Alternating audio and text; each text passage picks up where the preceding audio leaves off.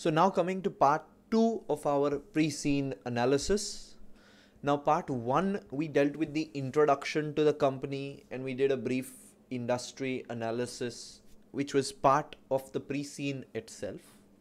So I hope you've understood everything in part 1. I hope you've gone through everything in part 1 and you're comfortable with everything in part 1. My suggestion will be go through the industry analysis again, part 1 again, be comfortable with it if you're not already comfortable with it. So if you're not already comfortable with it, first have that knowledge of that much of the pre-scene, that part of the pre-scene. Once you are okay with that, once you have embedded that much in your mind, begin with part 2, because naturally part 2 is the larger of the two parts, is the more substantial of the two parts, and is the part where you will again have to pay a lot of care, a lot of attention. So part 2, we are starting with the directors of Trax Europe. We're speaking about the directors of our company. The first, we have the managing director. Managing director is Tony Roberts.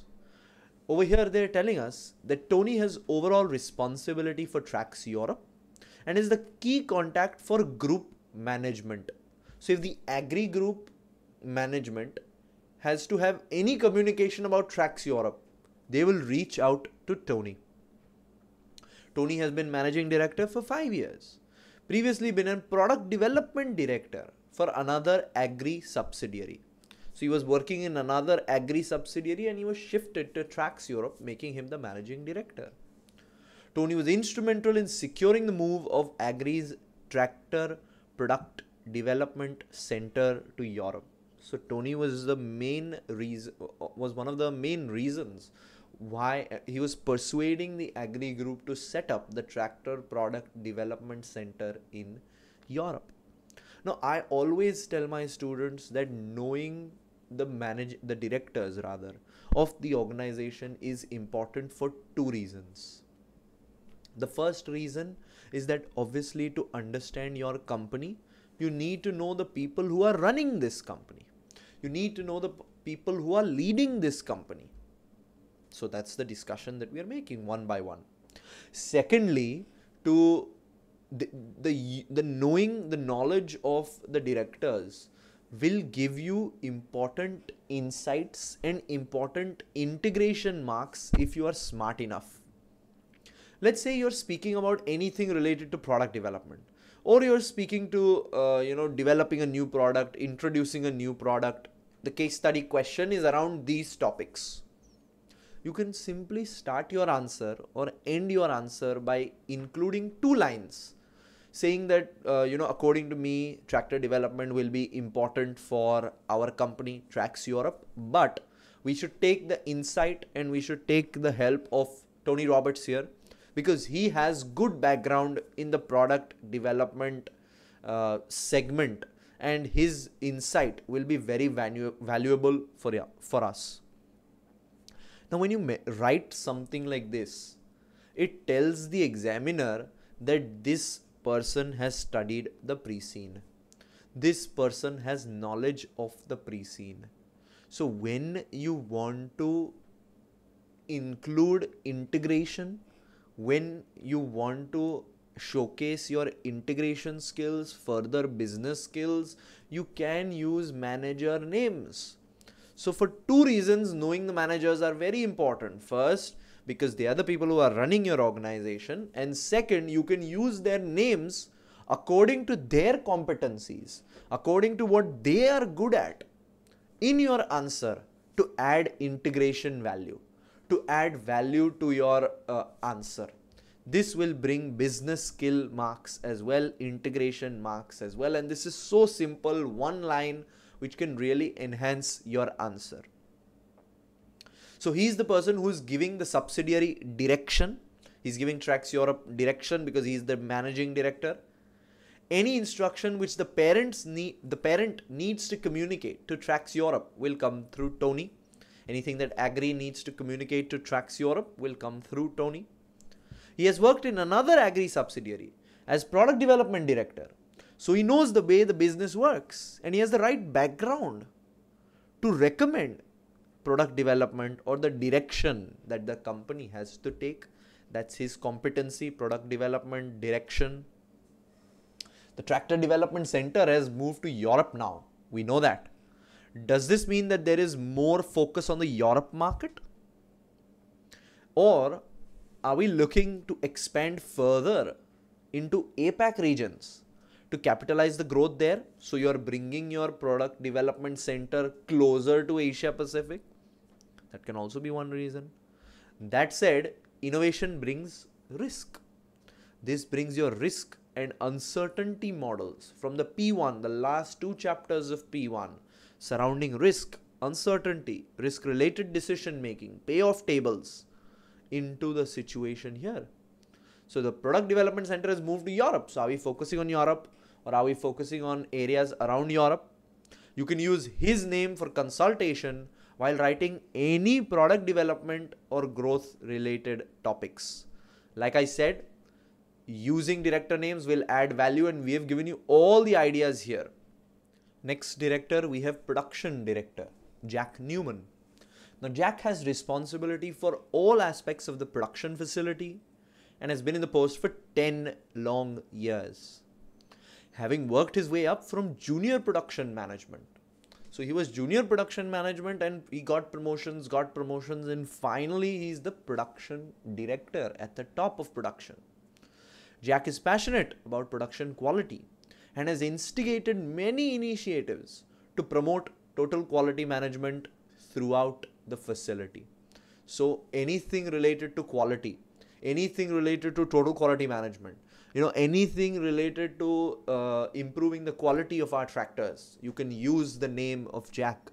You can use Jack's name as a suggestion that, okay, we should consult with Jack because he has worked his way up through the organization. He's been in the post for 10 years. He is the production expert and he supports quality. So let's take his input. You include these 3 lines in your answer, it takes your answer to a different level. That integration becomes a good part of your answer. Let me put it that way. So he's well experienced. He has worked his way up. So he has encyclopedic knowledge in the process of production and would mean that he can be consulted on cost cutting assignments, production assignments, assembly assignments. We can expect a scenario where our company is committing to TQM in the long term, and hence knowledge about JIT, TQM, quality costs, quality related costs, which is part of your E1 syllabus and P1 syllabus, are very, very important from the case study perspective. So you are seeing I am giving you links to our syllabus areas. Now studying those areas and going through those areas will obviously be your job. Next, we have product development director. So we have over here who only looks at product development, Joe Steiner. So along with the name of our managing director, who was majorly instrumental, Tony Roberts, who was instrumental to bringing the tractor product development center to Europe, we have a dedicated product development director, Joe Steiner, as well. So Joe is a mechanical engineer with over 20 years of experience in the field of tractor design and development. So you can see he's an expert in his genre, in his field. He was appointed 6 months ago when the tractor product development department was moved to Europe. So once our managing director, Tony Roberts, brought the product development department to Europe, we needed a product development director. So Joe Steiner was appointed, but he has 20 years of experience. So Joe is keen on embracing new technologies in engine design, including the use of non-diesel fuels. So again, anything related to new technologies, engine design, anything related to sustainability, you can use Joe's name.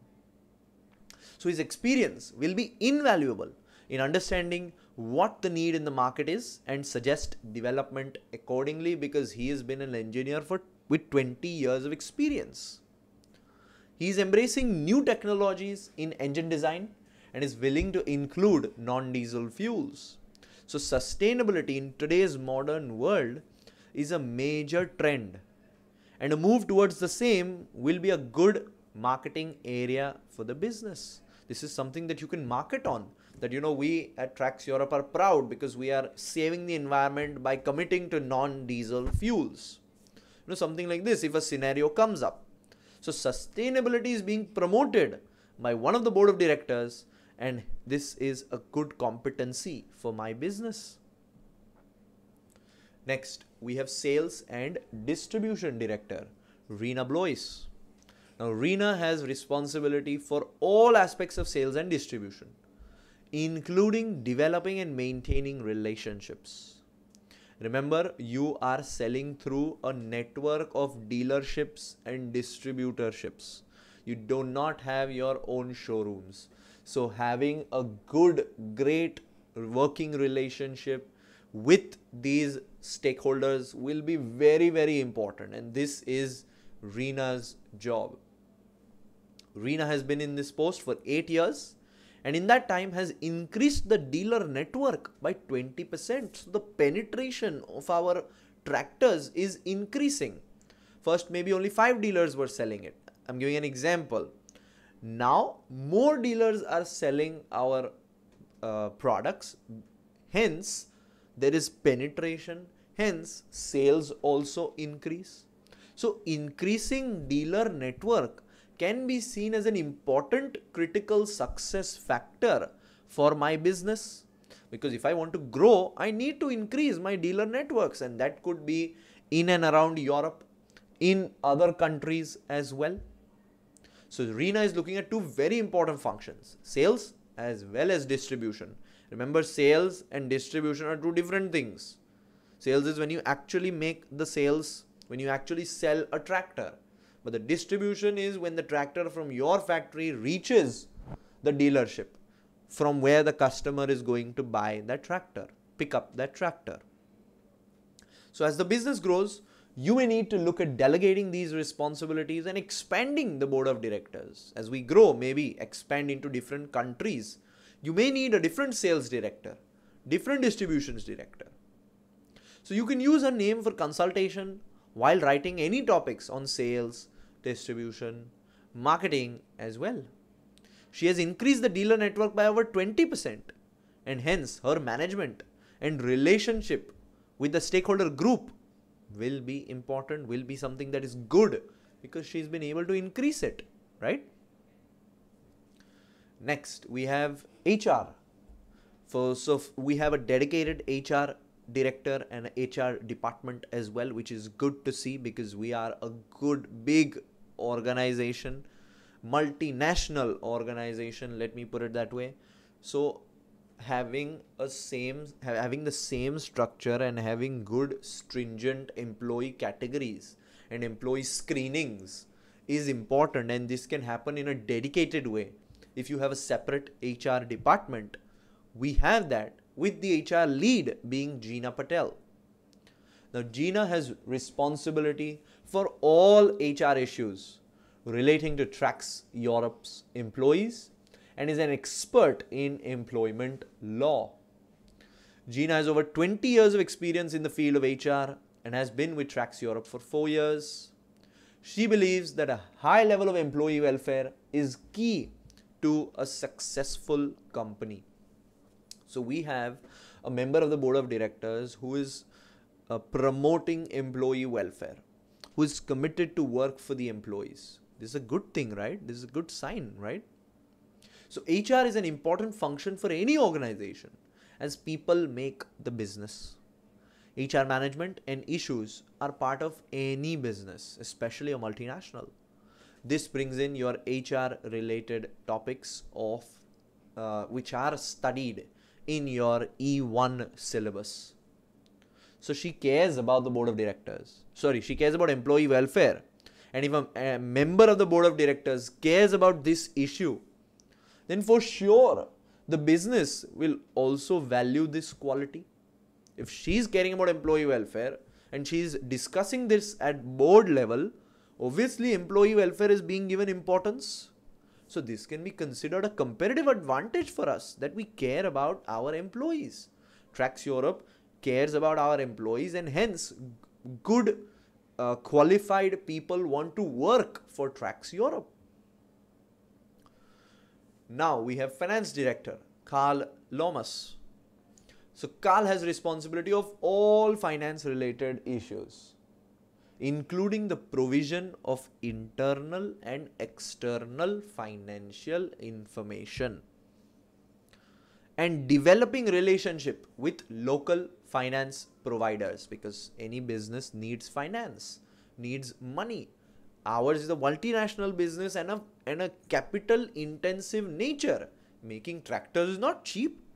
Having that whole production line and running that whole production line is not cheap. So we'll need money. So the relation of Carl with local finance providers is also important. He's a qualified accountant and has been finance director for 2 years. So he's been a qualified accountant for 15 years. So he would have developed a deep understanding of the value adding functions in an organization, cost cutting opportunities in an organization, and relation with local finance providers will be seen as something that is important.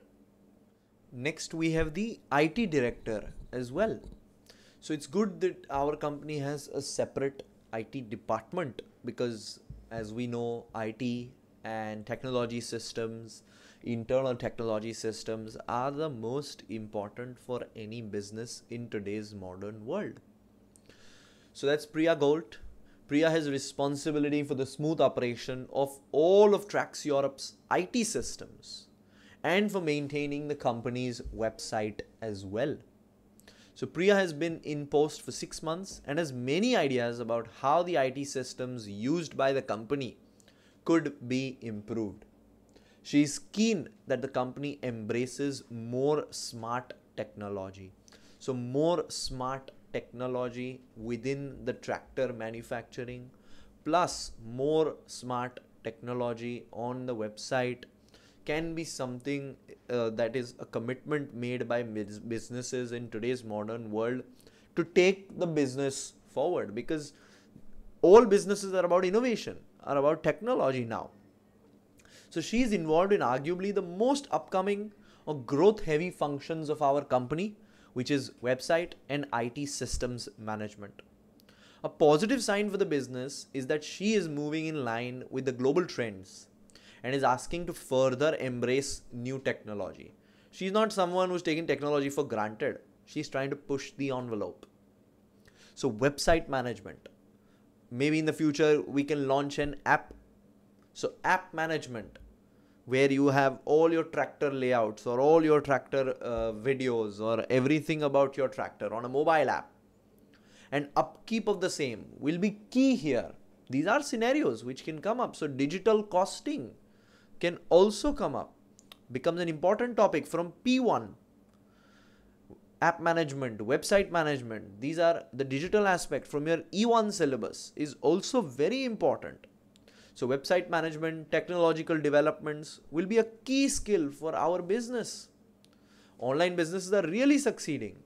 And if we are to harness the full potential of the same, our sales could see a good, reasonable growth. So we have a website. Customers are definitely coming onto the website, but are we collecting that customer data? If we are collecting that data, are we using it? Are we using data mining, data analysis techniques? This is your E1 syllabus, because big data has its own advantages, own disadvantages, which you must know from the E1 syllabus.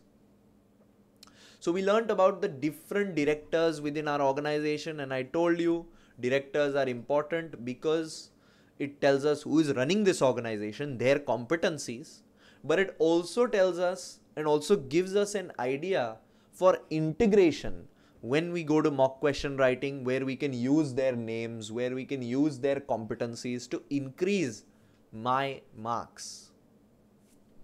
Next, we have key management teams within Trax Europe. So key management teams within Trax Europe.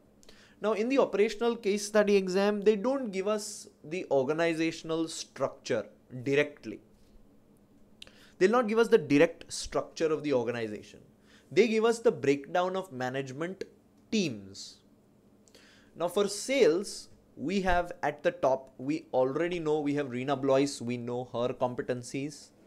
But interestingly, they are telling us that for T-Lend, we have a separate senior sales manager. For Southern Europe, we again have a separate sales manager. For Northern Europe, we again have a separate sales manager. So this tells me that under sales, there is a geographical breakdown of departments. There is a geographical breakdown of areas or departments, let me put it that way. So over here, what I'm seeing is under sales and distribution, we have different directors for different geographies. So we see here that each geographical area is broken down into a department over here. Responsibility of sales in T-Lend has been given to Gregor. In Southern Europe, it's been given to Trina Grigg. In Northern Europe, it's been given to Thomas Bilth. All three of these directors report to their functional head. So the functional head is Reena Blois over here. So the head is Reena Blois. Under her, departments are divided based on geography for the sales, for the sales management team. Now this tells me that this is a geographical based divisional structure for this department. So over here, a divisional structure based on geographies is being used in the sales department. So centrally, we have a functional, I'll say a functional organizational structure where there are different departments, but under sales, we have a geographical breakdown of departments, and hence we can call it a geographical based divisional structure. Important for us to understand this, that under sales there is a geographical based divisional structure, and it has its advantages because you'll know how much the T-Lend function is bringing in. What are the costs of the T-Lend function? Same for Southern Europe, same for Northern Europe, and different places might need different tractors. So you can have different pitches as well. It has its advantages. So it's a good thing. Remember, centrally there is a functional structure. Under sales, there is a geographical based divisional structure which we can see over here. And evidence of the functional structure is also very, very visible. For finance, we have the finance director, then we have finance manager, and then we have the finance team where you are one of the finance officers. So it's a functional structure centrally. One department for production, one department for sales, one department for finance, one department for IT, one department for HR. Under sales, there is a geographical based divisional structure as we saw. Under finance, there is a very simple functional structure as we are seeing over here. Same for production as well. For production as well, we have at the top production director, then procurement manager, warehouse manager, production manager. So this is again a very straightforward functional structure. Everything related to procurement under Gill, everything related to warehouse under Tony Smith, everything related to production under Dave Pickett, and all of these three people report to Jack Newman, who is the production director. Now over here they are telling us that under production you have different I'll say different tasks or different departments as well, being engine, chassis, body panel, main assembly, testing, which we are going to deal with, which we are coming to one by one. But right now know that for production as well, and a functional structure is visible. So as I told you, currently we have a functional group structure. Seeing the images above, we can say that a functional structure centrally is at place, where similar activities are grouped together and there is a degree of specialization. This is generally recommended for smaller sized organizations who work in a stable environment and who do not offer many different kinds of products. Now for us, we have 9 different kinds of products which we have spoken about, and we are going to add new products in the future because that is what the demand is, to have small tractors as well. So there is a possibility of us adding products. Firstly, let's think about functional structure. Yes, it has benefits because specialization, each department is dealing with their specialty. There's scope of expansion. Today sales and distribution are together. Tomorrow sales department, distribution department, easily you can bifurcate it. There's better control. But the limitations are there is a long decision making process. Because for engine assembly, Pat will speak to Dave. Dave will then speak to Jack Newman. Jack Newman will then speak to the managing director. So decision taking might take time. And there can be conflicts between departments as well, which always happens in a business environment. So in the future, we could be asked to move at a divisional structure, centrally move to a divisional structure or a matrix structure as the organization continues to grow. Over here, I'm going to ask you to go to your E1 syllabus and revise what a divisional structure is. Couple advantages, couple disadvantages. Revise what a matrix structure is. Couple advantages, couple disadvantages. So to make a quick overview now of this director's picture that we've just looked at, we have Tony, who looks at all aspects of the business and was key to bringing the product development center to Europe. Carl deals with finance. Joe deals with production. Reena deals with sales and distribution, and she has increased the dealer network by 20%. Gina deals with HR, and Priya deals with IT and wants the company to embrace smart technology. This is the scenario of my board. Currently, functional structure. Sales has a geographical based divisional structure.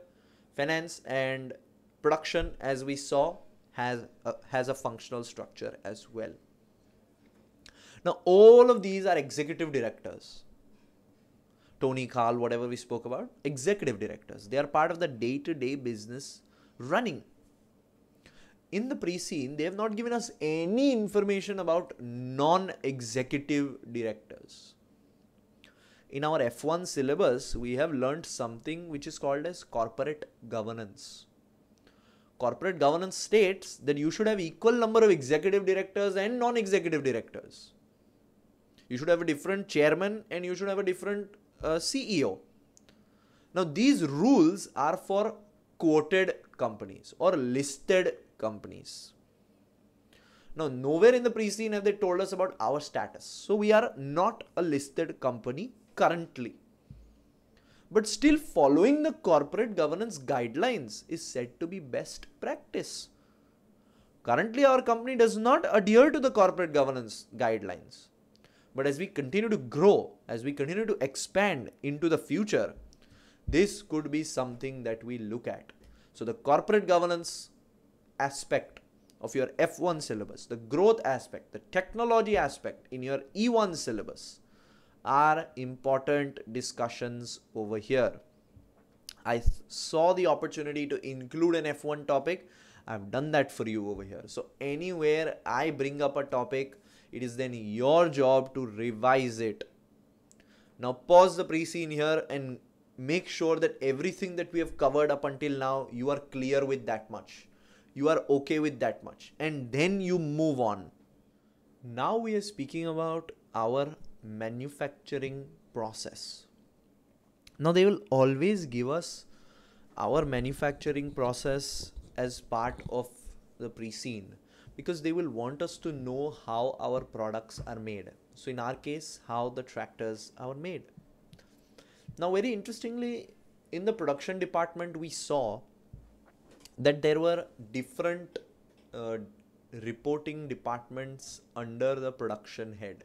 So if you see production senior manager, who is Dave Pickett, under him, engine assembly, chassis assembly, all of these are different functions. Now these functions are one by one taken up over here and telling you what happens in each function so we understand our manufacturing process. Now again, there are two reasons why the manufacturing process is needed to be understood. First reason is obviously we are learning about our company. How can you learn about a company without knowing what it really does, what its processes are? You can't learn, right? So that is why the manufacturing process needs to be understood. Secondly, many a times in the exam, they will tell you a question that, for example, in the chassis assembly department, something went wrong. Now, if you've not studied this and if you don't know what happens in the chassis assembly department, will you be able to answer that question? No matter how much E1, P1 and F1 knowledge you have. If you don't know what happens in engine assembly or what happens in testing, they tell you that a testing machine went wrong. If you don't know what happens in the testing department, will you be able to answer that question with confidence? I don't think so. So two reasons why we are doing the manufacturing process. Firstly, to understand our company. Secondly, if any question comes up relating to any of the manufacturing process departments or production departments, you should not be blank. You should have knowledge. And obviously, when we are going through this, we will relate to our E1, P1 and F1 syllabus as always. That goes without saying. Now, all the tractors sold by Trax Europe are produced at the company's single production facility. Everything in one production facility. We have already spoken about this earlier in the pre-scene as to having one single production site versus multiple production sites. Something that you should keep in mind. As we expand, should we again keep producing at this single facility, or should we add another facility? Capacity planning. Do you have the capacity to expand in this production facility or not? Also needs to be thought about. Capacity planning is part of your P1 syllabus. There are 5 production departments. First, there is engine assembly, and this engine assembly goes to chassis assembly. Side by side, body panel is being produced. Chassis assembly and body panel come together to the main assembly. Everything is assembled in the main assembly. And then happens the final testing. This is an overview. Let's go through the details. So first, engine assembly. As the name suggests, over here the engine will be assembled. So in the engine assembly department, engines are assembled from scratch using parts, component and any other sub-assemblies that are bought in from trusted suppliers. You are assembling the engine, but for that the parts and the components which you have purchased need to come in. Each engine is assembled on a block so that it can be moved through the department. Important thing over here is trusted suppliers. Remember, quality is important, something that our production department, production head is also pushing. So the suppliers that we are in relation with will need to be quality suppliers as well. There are 5 stages to the engine assembly process, each requiring different highly skilled specialist mechanics to assemble and fit the parts, components and sub-assemblies as required for that stage of process. So we have highly skilled specialist mechanics. So major costs of a manufacturing business is going to be cost of the bought in components, because when you buy parts, components, sub-assemblies, they're not going to be cheap. So cost of bought in components plus the cost of high skilled mechanics or labor staff. Do you think they are going to be cheap? They are highly skilled and they are specialists. So their fees or their I'll say their salary is going to be something that we have to keep in consideration. So for a manufacturing business, these two are the major costs. The direct costs will be a big chunk of the final product cost. So the direct costs, which is bought in components, which is labor, are going to be a big chunk of the final product costs. Traditional costing adds an average overhead rate to the direct costs of manufacturing products, and it's best used when the overheads of the company are low compared to the direct cost of production. Now, maybe as we go deeper into the pre-scene, we'll learn about our costing system, which is the absorption costing system. Currently, let me tell you, currently our business is using the absorption costing system. So over here, I'm giving you an overview of costing. So absorption or traditional costing is generally used by businesses when they're in their early stage, when direct costs are major costs of the production. For my business now, IT costs, which can turn out to be indirect costs, HR costs, other costs which are not product related are increasing. So activity-based costing identifies all of the specific overhead operations related to the manufacture of each product, and it might give you a more accurate costing of each product. This is generally used when overheads are high or you want to understand each single cost of your business to cut costs in a better way. So traditionally, every business uses traditional costing, absorption costing, like our business has been using till now. But a very realistic exam scenario can be moving to activity-based costing, the discussion of moving to activity-based costing, its advantages, disadvantages. This is part of your P1 syllabus. And when we go into financial budgeting analysis later on, we'll speak about this in further detail, but know that these are the two costing possibilities which are often decisions which businesses have to make, and this is your P1 syllabus. So some stages require a single mechanic, other stages require multiple mechanics. As each stage is completed, the partly finished engine mounted on its block is moved to the next assembly area via an automated track system that runs through the department. So running this automated track also costs money. This turns out to be indirect cost. So indirect costs are increasing in this industry, and that is why traditional absorption costing is not what all businesses are following. Next, when the engine assembly is complete, there is a quality control and testing check. Once it's complete, quality control and testing. Now our production director Jack is key to promote TQM. But with TQM, a JIT system could be beneficial for our company here because of our long-standing good supplier relations. Currently, we are not practicing JIT because we are checking after assembly and also assembling to store rather than when it is needed by the next department. JIT says that you don't need to have quality checks because the material that comes in will be high quality, is checked when it comes in. Same way, material that comes in goes direct into production. There is no inventory. So when we have such strong supplier relations, should we not explore JIT as a modern business? And this was further strengthen our working capital position and cash position as well, because not everything will be tied up in inventory. You're not again and again and again and again checking.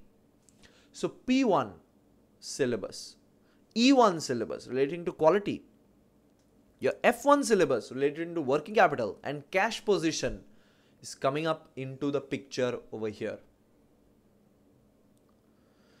The engine assembly is then removed from the block and moved to the chassis assembly department by a system of chains, pulleys and winches, where it is stored until it can be incorporated into a chassis. So as you can see, it is stored. So JIT is not being used currently. When TQM is being promoted, with TQM hand in hand goes JIT as well. So this is something that can be looked at for the business in the future.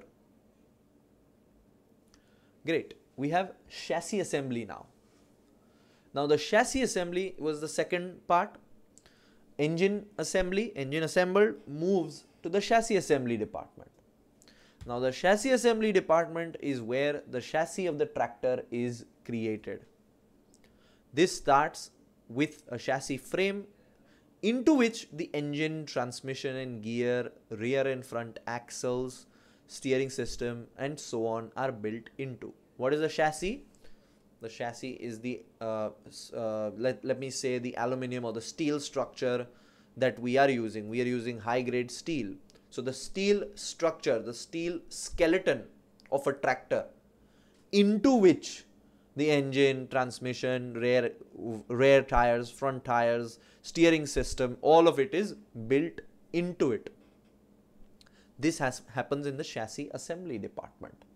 So the chassis frame is made from sections of high grade steel which are precision cut by a machine and welded together by robots. So the steel is cut by robots. This is the first mention of quality being a key concept of our product. Nowhere in the pre-scene till now they have told us that we are a high quality manufacturer or anything like that.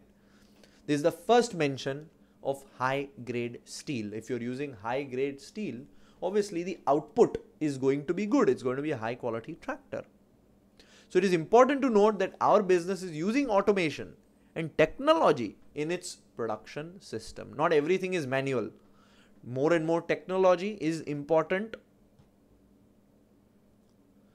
Before any elements are added, the chassis frame is dipped into a vat of cleaning chemicals and then manually sprayed with a single coat of paint. So this is happening with robots, where the entire chassis is dipped into a chemical pool and then it is sprayed with a single coat of paint. Chassis frame production is a mixture of mechanized and manual processes, both together. Now, since labor is involved, since mechanism is involved, the variances picture is coming to my mind over here. With manual processes and expansions in production come issues which need to be managed, and possibility of variances is also coming up. What if you wanted to buy material for X price, your grade, your steel for X price, but you couldn't?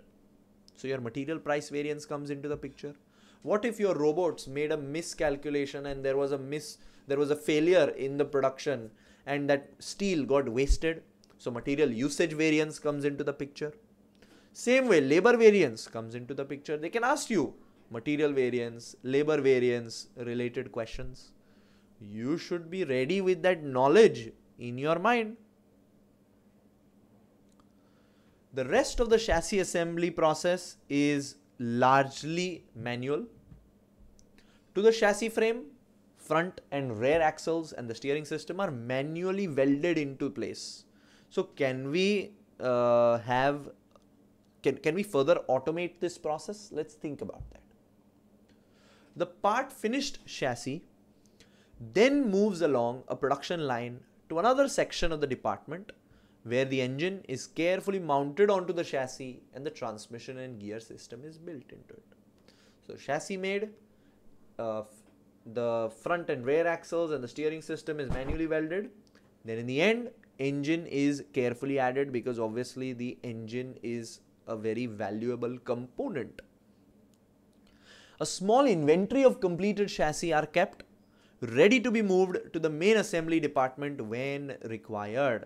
So another evidence of JIT not being used. Stored, everything is being stored. Now we will try to understand the bottleneck processes of our company as we go deeper into the pre-scene. Any breakdown or delay here would cause big repercussions for the business. What if there is a breakdown in the chassis department? This can cause a repercussion for the business, right? So concept of maximizing throughput over here could be one that we should study and could be one that we should be aware of. Maximizing throughput. So throughput accounting in your P1 syllabus becomes an important topic to keep in mind over here. Simultaneously, we have body panel production as well.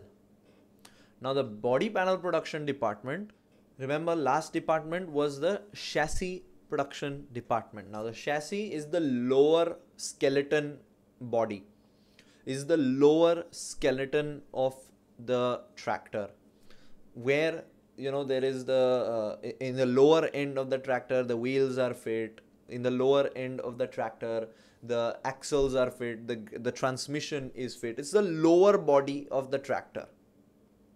Body panel is the top part of the tractor, is the body of the tractor. Now the body panel production department is where body panels for the tractor bodies are made. It's the actual body of the tractor which is seen. These body panels include front and back wheel arches, those arches, and casing around the engine at the front of the tractor. The casings of the engine, the curves, the actual body of the tractor is made over here. To create the body panels, large steel sheets are fed into hydraulic presses, which are programmed to create the relevant shape of the door or the arch or the engine bonnet, whatever. Once created, the body panels are moved by machine to the painting area, where they are first dipped in cleaning solution and then painted by robots. Each panel receives 3 coats of paints to ensure a high quality finish. Again, quality is at the center. Finish is quality, material being used is quality. This part of the production is highly mechanized, following a significant investment in new equipment 2 years ago. So 2 years ago, new equipment was bought in this body panel production department. Now we can see that spray guns are being used and the body panel department itself is highly mechanized. This is a good sign that we are investing. It's a modern business. We are looking at ways to make production more streamlined and more automatic. Now a large investment was made in new equipment 2 years ago. Scenarios can be created around IAS 16, property, plant and equipment, revaluation entry, maybe some old machinery you refurbished, so that revaluation, disposal, maybe you sold some old machinery. Maybe the new machinery that you got is now become impaired, so impairment of assets. These are all scenarios which can come up in the exam, so you must have knowledge of how IAS 16 works, how revaluation entry works, how disposals work, how IAS 36 works. They can also bring in IFRS 5, non-current assets held for sale. By bringing up a sale scenario, they can say that the new machine that we invested in 2 years ago, now we want to sell it. For example, how will it be treated? So you will have to use non-current assets held for sale for the recognition criteria, for the reporting criteria. This is F1 syllabus. So engine assembly, chassis assembly, which is the lower end of the tractor. Body panel happens side by side. Engine comes to the chassis. Chassis and body panel together go to the main assembly department. Now the main assembly department is where tractors are put together on a large production line track.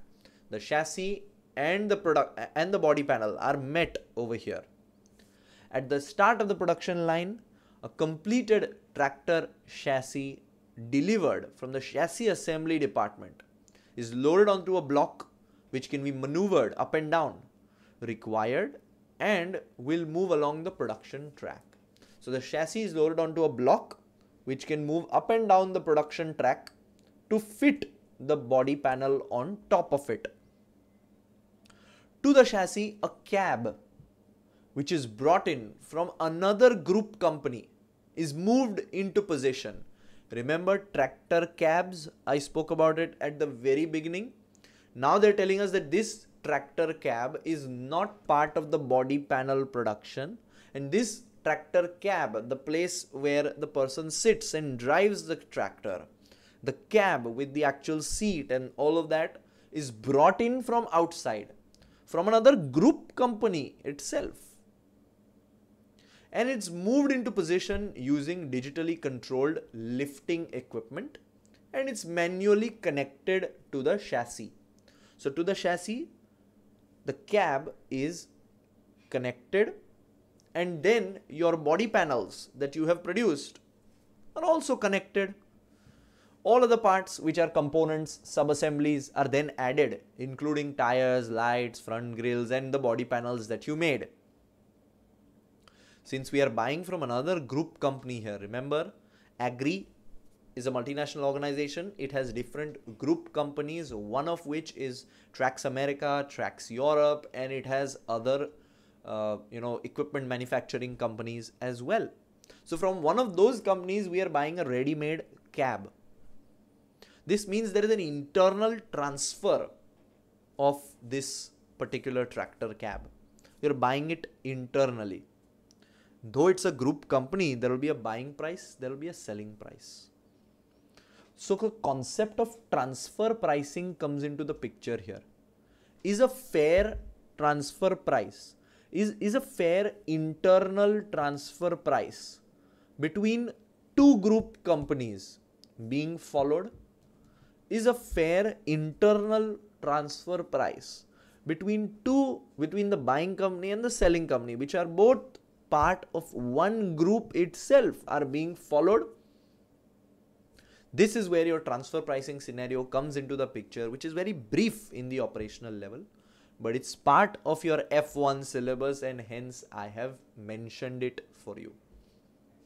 This also brings in group issues, group loss relief, group tax loss relief issues, which is part of your F1 syllabus. So these are important areas that you should have revised. Finally, we have the testing department as well. Everything is ready now. Testing also needs to be done. So all finished tractors are tested in the testing department before being certified as complete. Testing involves running the tractor on a specifically designed treadmill that simulates the tractor's working environment. So testing needs to be done at the end, and these are our production processes. So now if they tell you that in the main assembly department, let's say the chains to load the chassis onto the block have broken down, we need to replace them.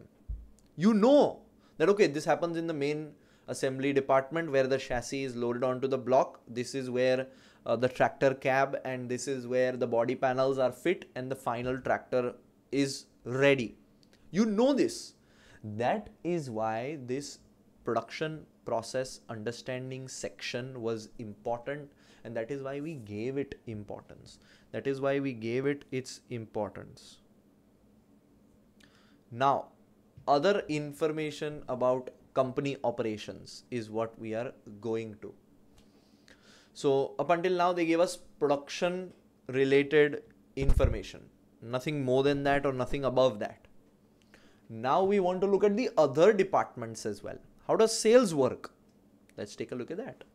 Now all the tractors manufactured at the Trax Europe production facility are sold to the end consumer in Europe through a European network of dealers.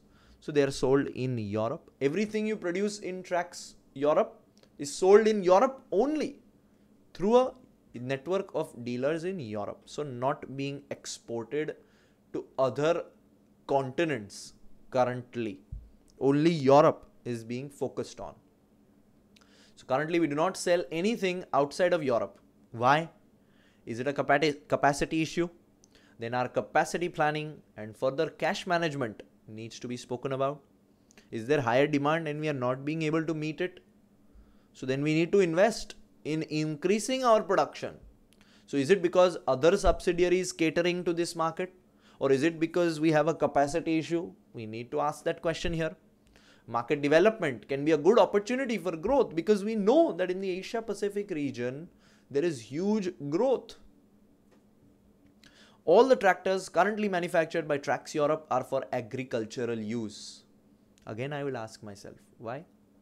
As we have mentioned in the pre-scene, non-agricultural use is also gaining popularity. So is there a chance to mold my tractor a little bit, change it a little bit and sell it for non-agricultural use as well? Product development comes into the picture and that thought is now in your mind. Therefore, almost all of Trax Europe's end customers are farmers because farmers are going to use agricultural products, correct? The sales inquiry and order process is as shown over here. So firstly, the farmer needs to buy a tractor. The demand is generated. He can visit the Tracks Europe dealer's showroom. He can inquire on the website which we have. He can inquire at Tracks Europe stands that we rent out on agricultural trade shows. He has these three options. If it's a Tracks Europe's website or an agricultural trade show, the inquiry is passed onto a dealer, which liaises with the farmer. So we'll tell the dealer, okay, contact this farmer. Then the farmer engages with the dealer. The dealer liaises with the Tracks Europe sales office to arrange delivery date and price. Farmer engages with the dealer understands the farmer's needs, gives them the options, okay. Then the dealer talks to Tracks Europe sales office to figure out the delivery date and the price.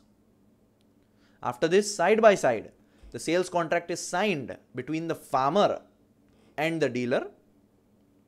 Side by side, sales contract is signed between dealer and Tracks Europe. So we give it to the dealer, dealer gives it to the farmer. That's how it works. This is the actual organic process of how an inquiry is taking place. So now, is there an opportunity to open up our own experiential showrooms to get access to direct customer feedback and sales opportunities? Maybe open it up in one country or in one popular city, or in an area which is prevalent, which has high demand. Open up one showroom, one of our own showrooms. We can have direct customer feedback. We can have direct relation with the customer then. Can be an opportunity. And again, if you have direct relation with the customer, your data topics come into the picture. E1 syllabus, I have been mentioning this repeatedly. Tracks Europe has 3 regional offices. We already know this: Teeland, Southern Europe, Northern Europe. The sales department has a divisional based, a geographical based divisional structure. Each sales office is located within the relevant region and has a sales team headed by the sales senior manager. We know this. Sales teams are set ambitious sales targets by the sales and distribution director, and they earn commissions on top of their salaries based on the achievements of those targets. That's what always happens in sales. You'll give them extra motivation, extra commissions.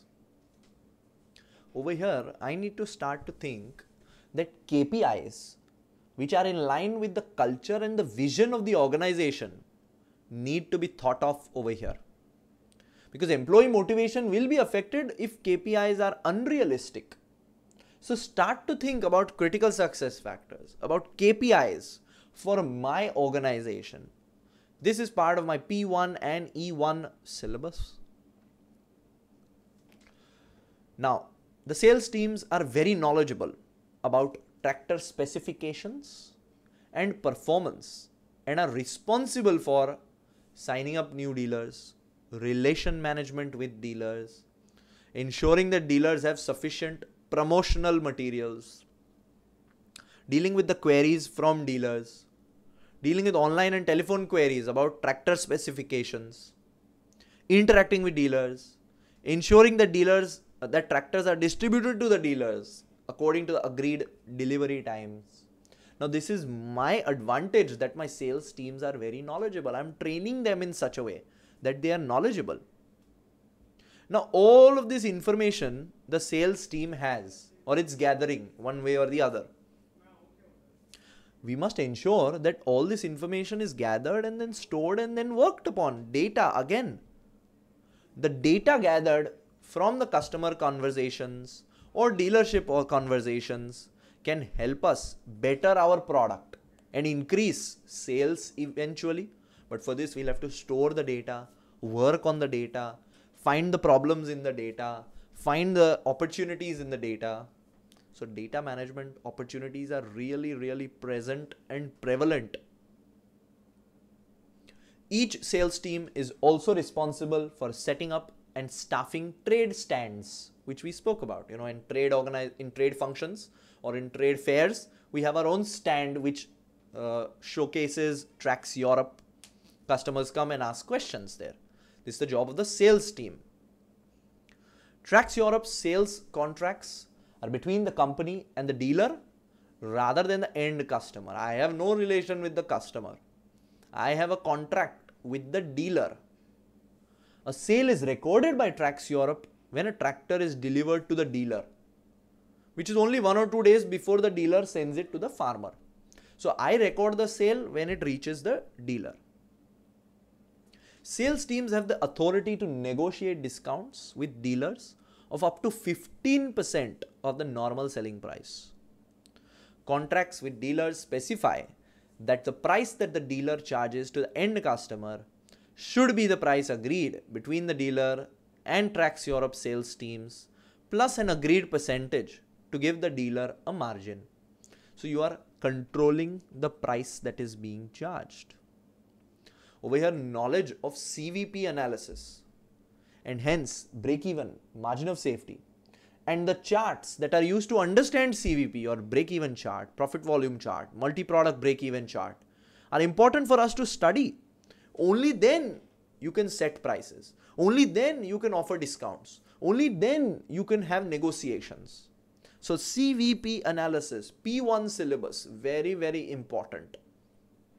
You should have this background knowledge with you. Most customers or most dealers in our case are given a standard credit period of 30 days. Although some of the larger dealers have negotiated longer payment periods, but generally it's 30 days. Okay, so you receive your payment in 30 days. Next, relationships between dealers and the sales teams are generally very good. And most dealers pay within their agreed credit period. We have a good relationship, we know that, and they pay within the agreed period.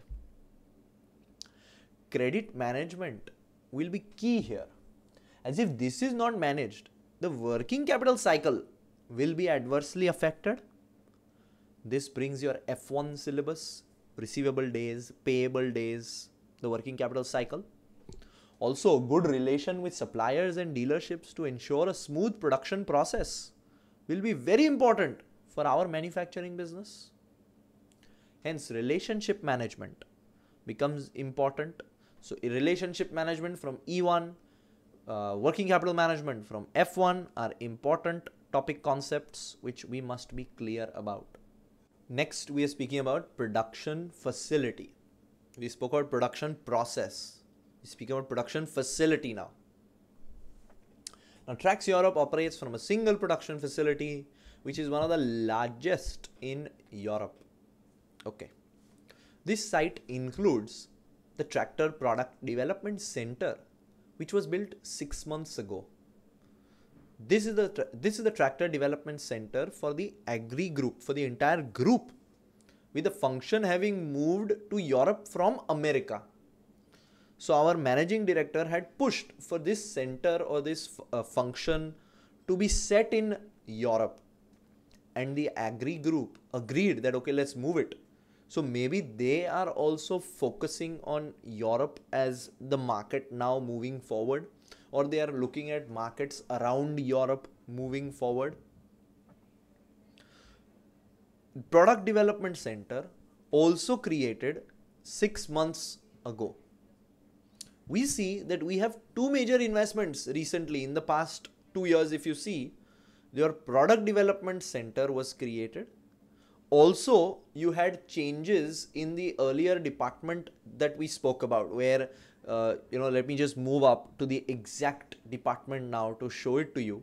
So we also had a good investment in this body panel production department. They told us that it was highly mechanized following a significant investment.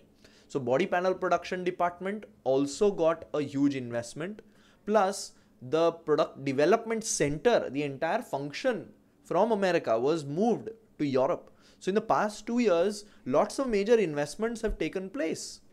So any other major investments in the near future will have to be thought of. You'll have to think about them. You just can't keep spending money. So the thought, in your mock questions, if you're suggesting something that's completely radical, keep in mind that two major investments have been made by the business. So another major investment will have to be thought of. It can be made, but it has to be thought of.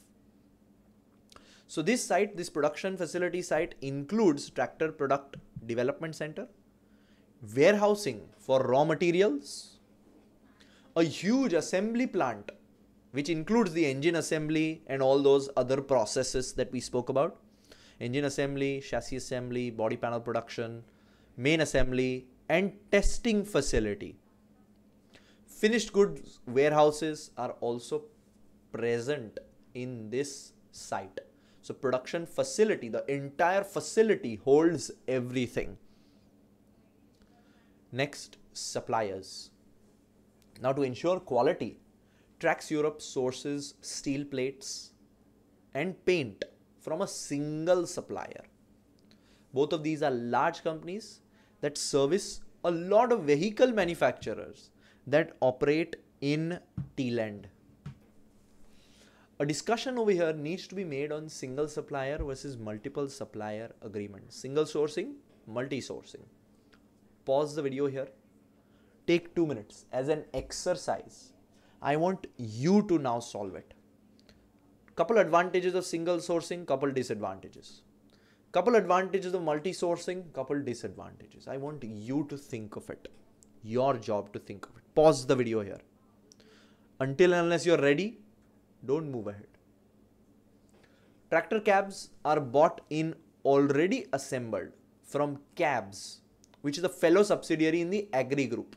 They've told us that we buy the cabs from a fellow subsidiary. Now they're telling us that the name of the subsidiary is CABS, Cabs.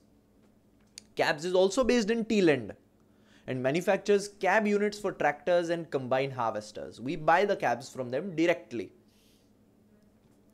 Parts, components and sub-assemblies are brought in from suppliers which are mainly located close to the production facility. Many of the components and sub-assemblies are specific to Trax Europe and are made by suppliers using dies and tooling that have been approved for use by Trax Europe. So we have good close relations with suppliers, and we are, we have a long-standing relation with suppliers, which is our competitive advantage. Supplier bulk discount and payment terms vary. Where feasible, the company does seek to take advantage of bulk discounts. Payment terms range from 30 to 60 days depending on the supplier. Now, understanding the conditions of trade payables will be important here. Loyal suppliers are a competitive advantage for our business, but F1 syllabus relating to trade receivables, trade payables is an important syllabus area. Scenarios are often raised on it in the exam. Next, we have servicing and parts. Trax Europe does not provide servicing and repair services for its tractor. We sell it, our job is done. This is provided by dealers as part of their relation with customers. Now, dealers have to deal with servicing. Dealers have to deal with repairs. Now, servicing and repairs seems like a non-core activity, which can be outsourced for the purpose of cost cutting. And this is something which our business has done. So this means that our business is open to outsourcing non-core activities. Because my core activity is to make the best tractor and sell it. Servicing has been outsourced. So throughout our process, think which other activities can also be outsourced to cut my costs. Or rather, we'll keep a lookout for any other activities that we can cut or outsource to protect my costs. Trax Europe does though sell parts, components and sub-assemblies to dealers and to other agricultural equipment maintenance providers. We sell the parts, then fitting them and all of that is their job, not mine. Next, we have product development. Product development for all agri tractors is undertaken at the Tractor Product Development Center located in Thailand, which has been recently moved to Europe. It's located in Thailand only. Product development involves developing new tractor ranges, new models, refining existing models. Within the development team, there are mechanical engineers and vehicle designers using computer-aided technology. So it's a good thing that we are using technology in this process, and we have one whole development center which is looking at innovation, which is looking at development. It's a very good thing for any business, right? Because innovating is the way forward. For us, there is a large opportunity for us to include small tractors, large opportunity for us to have non-agricultural tractors, large opportunity for us to change our existing tractor models, refine our existing tractor models to serve with new latest technology. All of this will be possible because we have a dedicated product development or tractor development center. There are also mechanics and technicians that work on developing, because development team will say, let's do this, but is it feasible? So mechanics and technicians are needed. They are also part of this. Within the center, there is a small foundry also, which allows parts and components to be cast from molten metal, and workshops where trial parts, components, and sub-assemblies are created. Once a part, component, or sub-assembly is developed, the development team liaises closely with suppliers to ensure that the exact specifications can be achieved. So as we can see, a variety of stakeholders is what we must deal with. Stakeholder management, relationship management, already spoken about, it's an important topic. Overall, key words to focus on that define my strategy. We are focusing on quality. We are innovating. We have an entire department focused only on innovation. We have strong supplier relations. We do not sell outside of Europe. And we have a good, knowledgeable sales team. This is the summary of what we have done up until now in one box given to you. Use these when you go to mock question writing. Please remember that this very, very detailed pre-scene is being made so that you can use these ideas when you go to mock question writing. When you are writing about our company, say that we focus on quality, we focus on innovation, we focus on regional selling. Include these points in your answers. That is why I'm going in so much depth. So this entire pre-scene depth is important because we have to understand our company first. But second, we are giving you these ideas so that you can use them when we go to mock question writing. You have substance to include in your answers. Last department is the employees. Now, Trax Europe had the following average number of employees: production 3650, sales 190, admin 280, total 4120.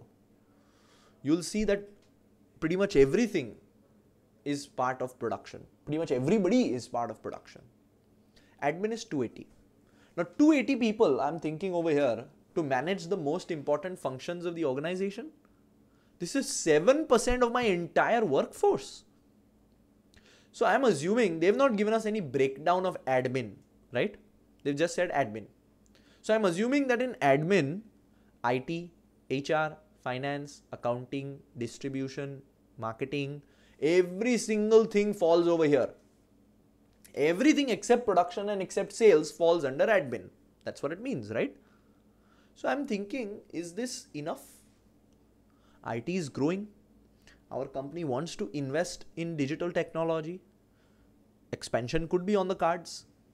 Similarly, innovative marketing and HR techniques are being promoted all over the world. If my staff is under unrealistic pressure, they will not be able to perform and meet the goals. It's not possible. The finance function is also ever evolving.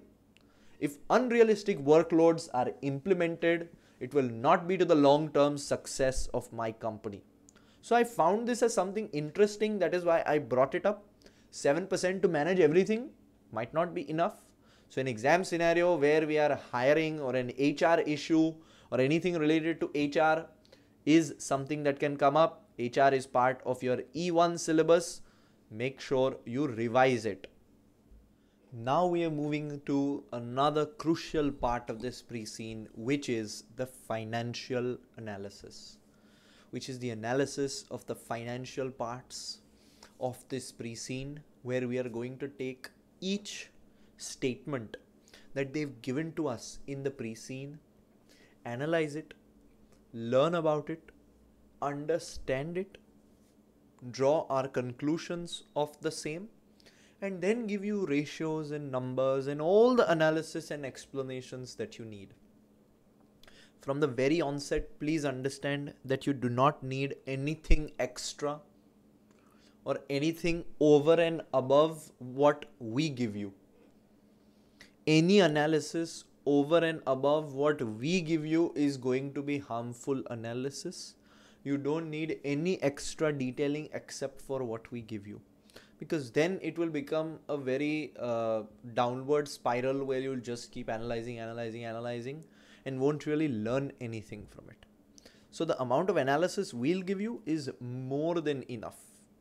And obviously, to understand the nature of the company, the financial strength of the company is very important for us to understand, very important for us to gather over here. So the financial analysis is a very important part of your learning process, which I want you to first pay attention to. So all of our statements are to the year ended 31st December. And it's something, so what we'll do first is we'll take the actual statement of profit and loss that has been given in the pre-scene, and we have put it over here for you. First, we'll analyze the actual numbers they have given, and then I will present to you my analysis on this statement of profit and loss. Your job will be simple. Follow me, follow my explanations, nothing else. So let's begin. Firstly, I will not confuse anything. I will not change anything. They have given us the numbers in millions, so I will stick to the numbers that they have given us. So if I look at revenue, from the last year, 2021 to 2022, the revenue has gone up. Good sign. Analysis, how much percentage it's gone up by, all of that is coming to you. But right now, let's look at absolute numbers only. So revenue has gone up. Good sign for the business. We know that this market is growing. Fine. Cost of sales has also gone up. Now, obviously, revenue increased because you sold more tractors. You could sell more tractors because you produced more tractors. And when you produce tractors, more tractors rather, the cost is proportionately going to increase. So cost of sales has also gone up. Okay. Naturally, gross profit went up, which means that your cost of sales was well controlled. Because if revenue went up and cost of sales also drastically went up, gross profit would not have increased. Gross profit has increased, which tells me that revenue went up. Yes. More tractors were produced. Yes. But the cost was well controlled. That's why gross profit was a positive 774 million, which is an increase from the past year, which is good. Next, after this, selling, distribution and marketing costs have increased in this year. Maybe we spent more on marketing, more on distribution. It can occur, but they're in the same range. No drastical increase over here. Same way, admin expenses increased, but they're in the same range, no drastical increases over here. And because there were no drastic increases in your operating expenses, your operating profit went up and it was healthy, 260 million. From this, finance costs, we'll see that finance costs have gone down. Now, finance costs means the interest that you paid on your loans. Now, there can only be two reasons for finance costs going down. Maybe you repaid the loan, a part of the loan, so you didn't have to pay the interest on that. Or maybe interest rates went down. There can only be two reasons over here. Let's keep that in mind. So, profit before tax also increased from the last year, a good increase. Your income tax went up Obviously, your revenue has increased, so your income tax will also increase proportionately. The more you earn, the more tax you pay. And eventually, the profit for the year was 159 million, but a good increase from the previous year where it was 121 million. So over here, we analyze these actual numbers. We analyze the absolute numbers that they have given to us. But if I tell you to remember 2,990 as the revenue, if I tell you to remember 260 million as the operating profit, 31 million as the finance costs, can get a little bit tricky, right? So I explained it to you, yes. But now what we do is we will give you our analysis. We will give you our percentage based analysis to make your life very, very easy. If I tell you to remember revenue went up by 7%, easier to remember, right? Cost of sales went up by 6.7%, easier to remember. Now, I will not ask you to remember all of these numbers. No, absolutely not. It's not humanly possible. But I have asked you to go through the pre-scene 5, 10, 15 times before the date of the exam.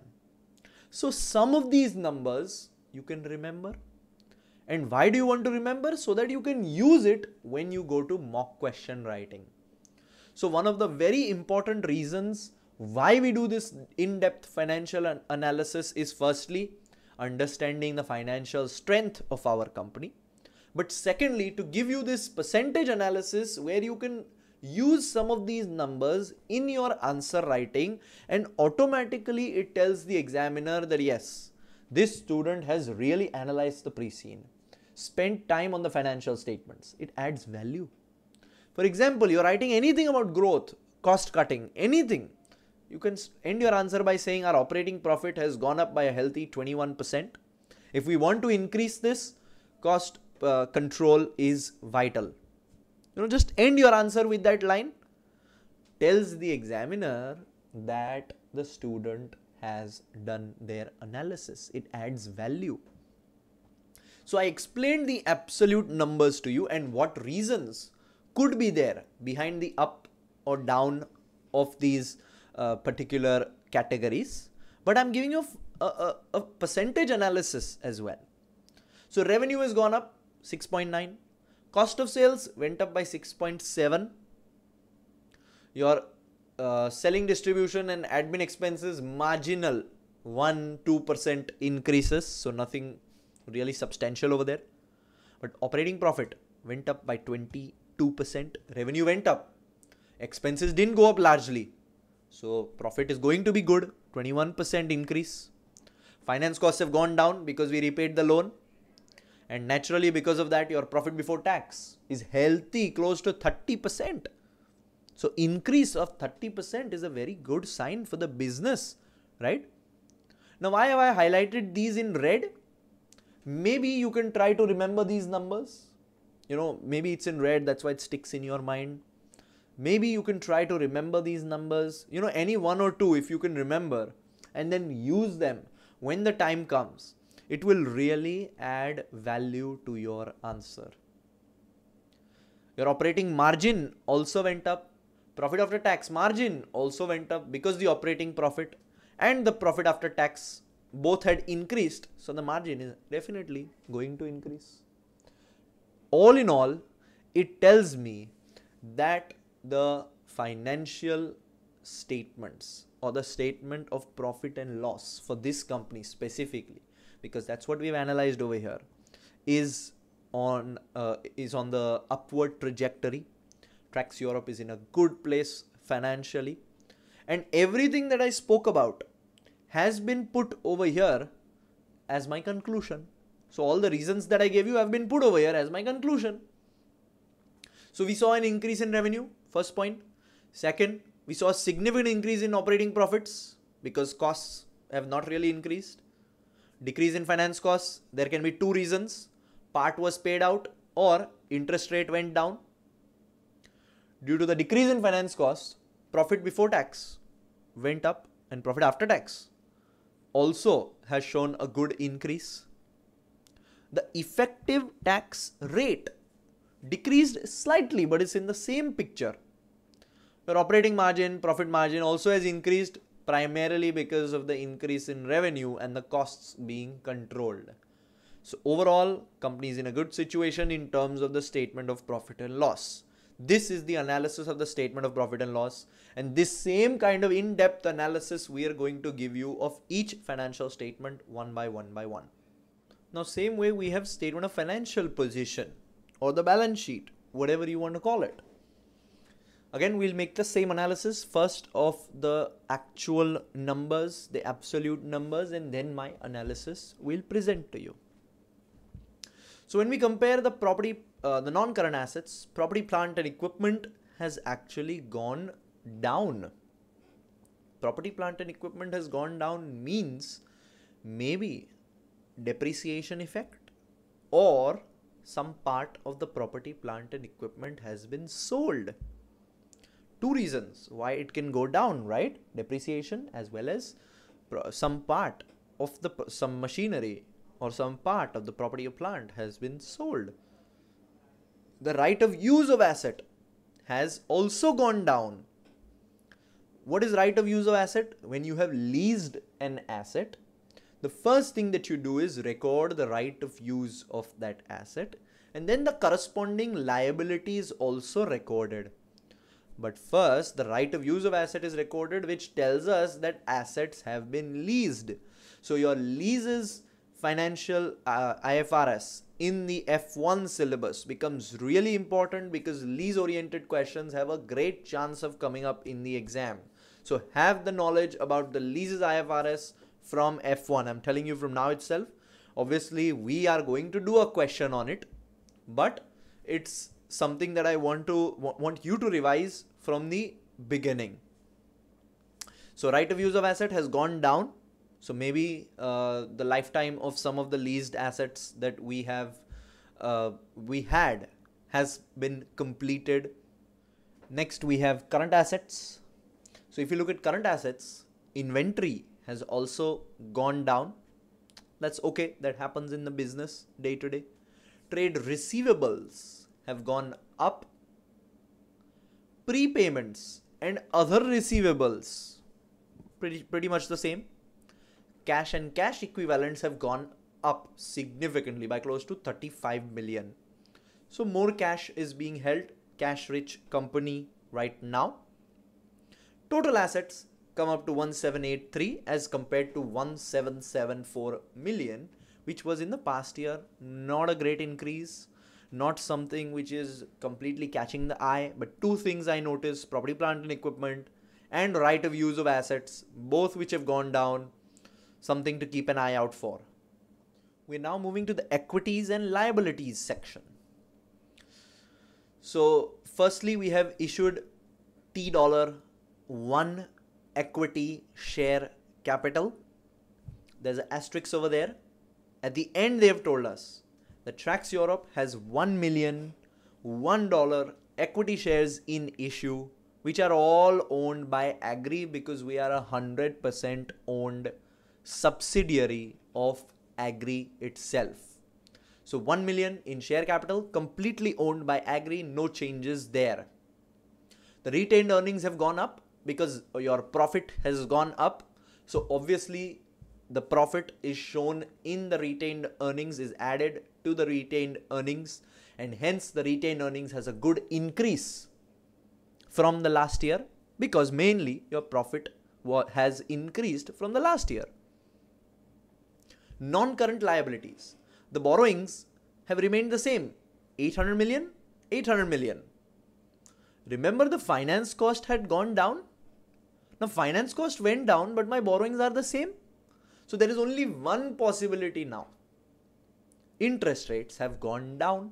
Maybe we negotiated and got a better interest rate for ourselves. That is why your finance cost has decreased, right?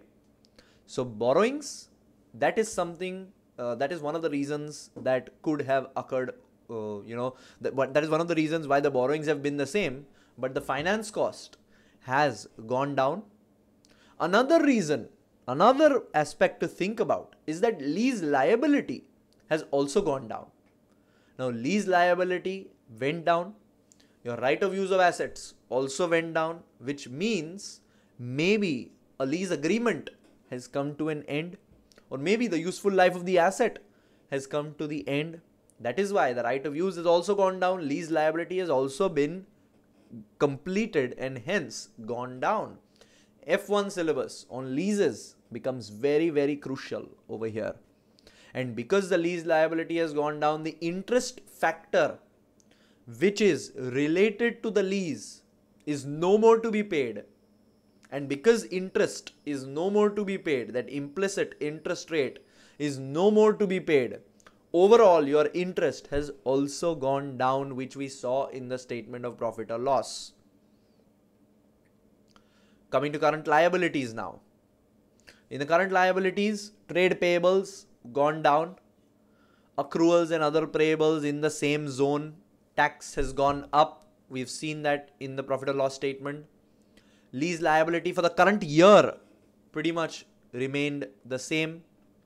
So if you see, there are no massive changes in the current liabilities or the current assets. There are changes in the non-current liabilities and the non-current assets, which we have spoken about. Coming to my analysis now. Now, if I look at my analysis, I have a great ratio analysis ready and present over here for you to draw from. We looked at the absolute numbers. We discussed why this could have happened or that could have happened, all of that. But one ratio which we calculated is return on capital employed. Now, this is important because we want to know if this function of Trax Europe is profitable or not.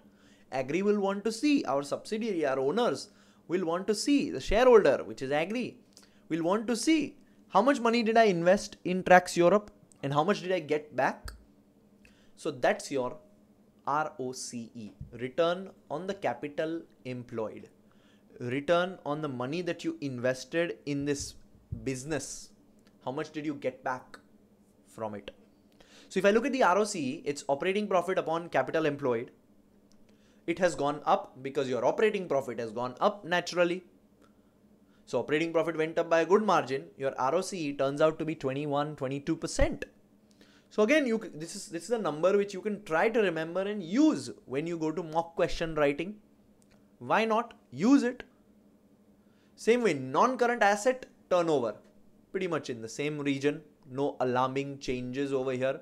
It's gone up because the revenue has increased and the non-current assets have gone down. It went up, which means you used your assets efficiently. Instead of the assets going down, your revenue increased, which means you are efficient in your asset usage. But it's not an alarming change. It is a change. It's gone up. It's good for the business, but it's in the right zone. Current ratio, quick ratio. I will not say that there are massive changes, but there are changes. Current ratio has gone up. Quick ratio has also gone up. Same way, return on assets, a good increase. Return on assets is calculated as net income upon total assets. Your income has gone up, assets have gone down. Return on assets has to increase. One very important thing which I see over here is gearing, which we calculate as debt upon debt plus equity. If you see your gearing, your equity is over here. Let's come back. Your equity is 1 million. Gearing, debt is 800. Now we see that this is a business that is highly geared. That is a highly geared business because it's a business which is working majorly on outside finance.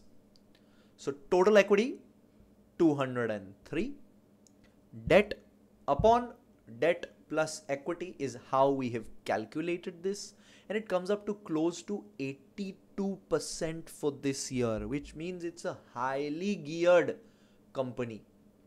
A highly geared company means that it's using outside finance as its majority finance. Now, gearing is good for a company, but to this extent, it can turn out to be risky because a loan has been taken, you have to pay the interest, right? What if tomorrow the company's revenue takes a toll? Something happens where the revenue is affected. Will you still be able to pay the interest? That's the risk with debt, right? Now, where this debt has been taken from, there is no insight. Has Agri given us the loan, or have we taken it from the bank, or have we taken it from somewhere else? We have no information on that. But a highly geared company like this, 82-83% of finance coming from debt, means that this is a company that will be considered risky. But we are a 100% owned company of Agri. So we don't really have any shareholders who we have to please. We don't really have any shareholders which will think twice before investing in this business. Yes, if Agri is looking to sell part of the business, then the gearing might be quite alarming, because such a highly geared company means it's a risky company. The more the gearing, the more risky the company is assumed to be. A gearing ratio of 30-40% is okay, acceptable. But a highly geared company over here is something that showcases signs of risk. But since we are a 100% owned subsidiary of Agri, this is something that is not of huge alarm. This is something that is not of huge consequence, because where we have received that debt from does not have any substance in the pre-scene. Yes, if you now go to raise a loan from the bank will tell you your gearing is already so high. Why should I give you a loan? If I give you a loan, I'll give it to you at maybe 2-3% more than the market rate, because you are a risky company. So moving forward, the path for Trax Europe should be to reduce its gearing, which it can do by introducing more equity. By introducing equity, by raising equity finance. By raising equity finance in the business. That's one of the ways the gearing can be reduced. And it's something that should be looked at, because 82-83% gearing is something that is quite alarming for a business, and something that we must keep in mind as a very important parameter over here. So coming to my conclusions, everything that I spoke about has been put as words for you over here. So ROCE has gone up, good sign. The non-current asset turnover gone up, good sign. Current ratio and quick ratio indicate the liquidity of the company. A ratio of less than 1 would indicate that the company does not have enough short-term funds to cover its short-term expenses. In this case, the current ratio and quick ratio increased slightly, but it's still less than 1, which is not optimal. So my statement of profit and loss was pretty strong. My statement of financial position has some weaknesses, specifically my working capital cycle. So a question on the working capital cycle can surely come up, because your current ratio, your quick ratio is less than 1. It's not where it's supposed to be.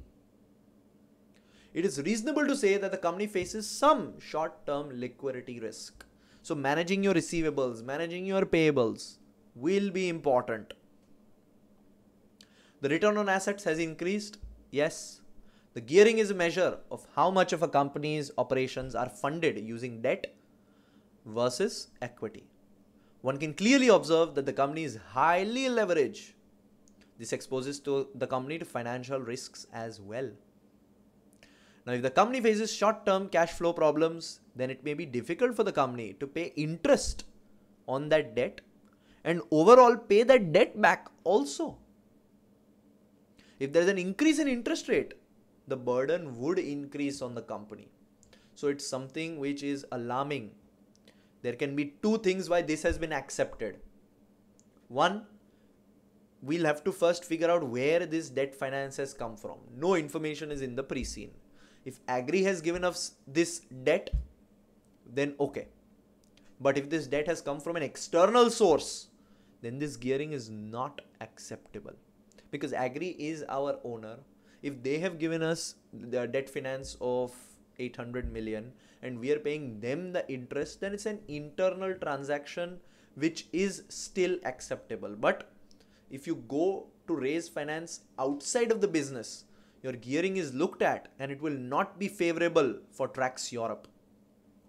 So our financial position was strong. Our statement of profit or loss was strong. Financial position has some problems which we have spoken about and which you must keep in mind, because that's the eventuality of our company right now. Now we are speaking about the statement of cash flows then. Now, statement of cash flows, as we know, is divided into three parts: operating activities, investing activities, and financing activities. So we'll deal with all three one by one. First, operating activities. Profit before tax is what we start with, which was 229, which we saw in the statement of profit and loss as well. To this, there are some adjustments. Adjustments being depreciation for property, plant and equipment. Property, plant and equipment had decreased, remember? So depreciation is something that had occurred. It needs to be adjusted over here. Depreciation on right of use of asset also mentioned over here. And finance costs also mentioned over here. If you look at these, depreciation is a non-cash expense. It's something that has to be made an adjustment in terms of cash flows, in terms of how the cash is affected. So if you look at it, these adjustments total to 210 million. This needs to be added back because these are not cash expenses. These are expenses only which happen in the book. So 210 cash adjustment needs to be made, added back. Movements in working capital. Inventory has decreased. Trade and other receivables have increased. Decrease in trade and other payables. Total comes up to 51 million in brackets. So I'll do 229 plus 210 minus 51 gets me to 388, which is my cash flow from operating activities. Now it is very clear that depreciation is a non-cash expense added back. It is something that occurred. That is why your property, plant and equipment had gone down. Same way, depreciation on right of use of asset is something that had gone down. So included again. Finance costs again gone down, included over here. So after making all of these adjustments, your cash generated from operations turns out to be 388 million, as you can see on your screen. Next, cash flow from operating activities is not yet completed because the tax has to be adjusted, interest has to be adjusted. So tax paid 56, interest paid adjusted over here. So if you see, there is a very clear relation as to how it's presented, because finance costs are added back in your operating activities calculation. At the end, you deduct the interest that was paid, again 31 million. So you get your final net cash inflow from operating activities.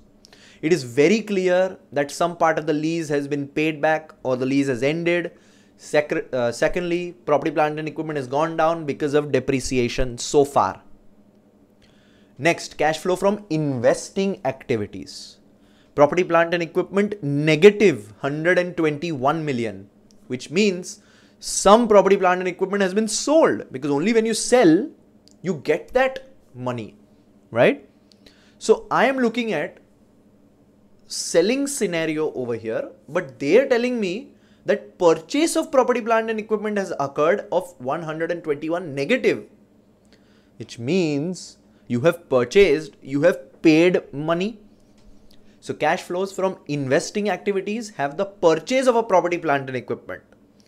Now this is quite contradictory, because in my statement of financial position, property, plant and equipment has gone down, which means depreciation occurred. Yes. Property, plant and equipment was purchased. Yes. But still the number remained below last year's number. So two things to keep in mind. Purchase was made, but still depreciation was a larger factor than the purchase. And hence your property, plant and equipment has reduced. Next we have cash flows from financing activities. Dividend paid. Now naturally this dividend will be paid to the shareholders. We have only one shareholder, which is Agri. So 120 million was the dividend paid to Agri. Agri took out that money from our business. And repayment of lease principal. Right of use of asset has gone down. Lease principal has reduced.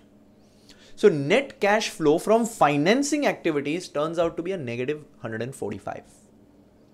So operating activities total minus investing activities minus financing activities gives me the increase in cash or cash equivalents, which is 35 million.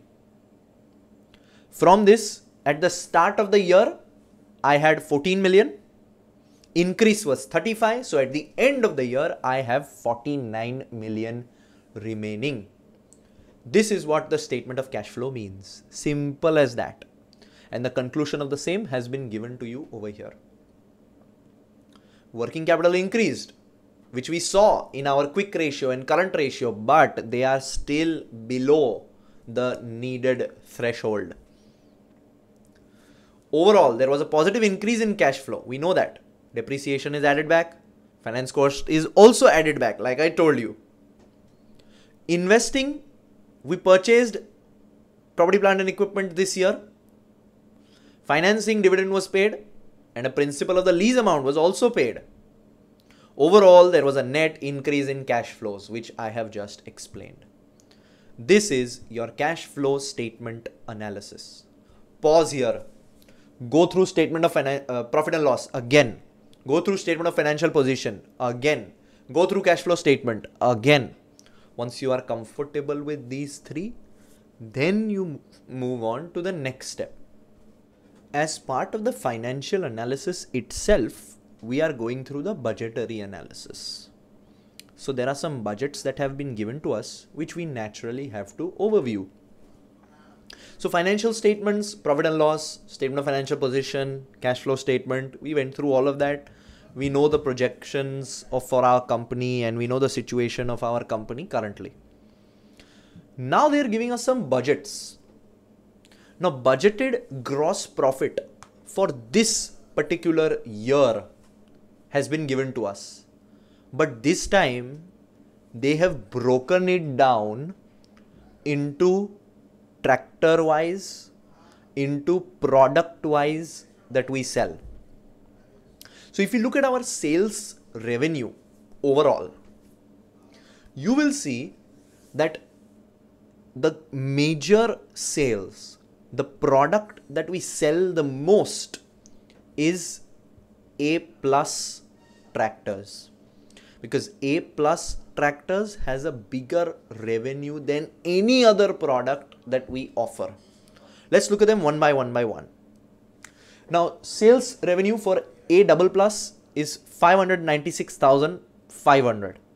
Reduce the cost of sales, you get the gross profit, and the gross profit margin has been given to you as 36.3%. For A+, gross profit margin is 24.4%. For A power, or normal A, 21.5%. For parts, the gross profit margin is 40%.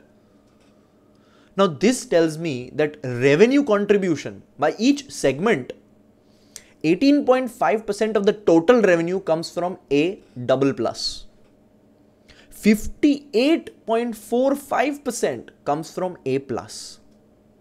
19.2% of the total revenue comes from A, and 3.8 small percent comes from parts. Now what I am trying to tell you over here is, for my business, I am selling A plus the most. But is A plus the most profitable product for me? No. A plus is the third most profitable product. The first most profitable product is parts, which is not my core business. I understand that. Second most profitable product is A plus plus. Third is A plus, and fourth is A power, the A category. If I look at this, it clearly tells me that the product which I'm selling the most is not the product which is the most profitable for me. So is there any way where I can increase my A plus plus sales because it's going to give me more profit, right? Is there any chance that I can increase the sales of my parts as well? Because that is the highest profit margin product for me.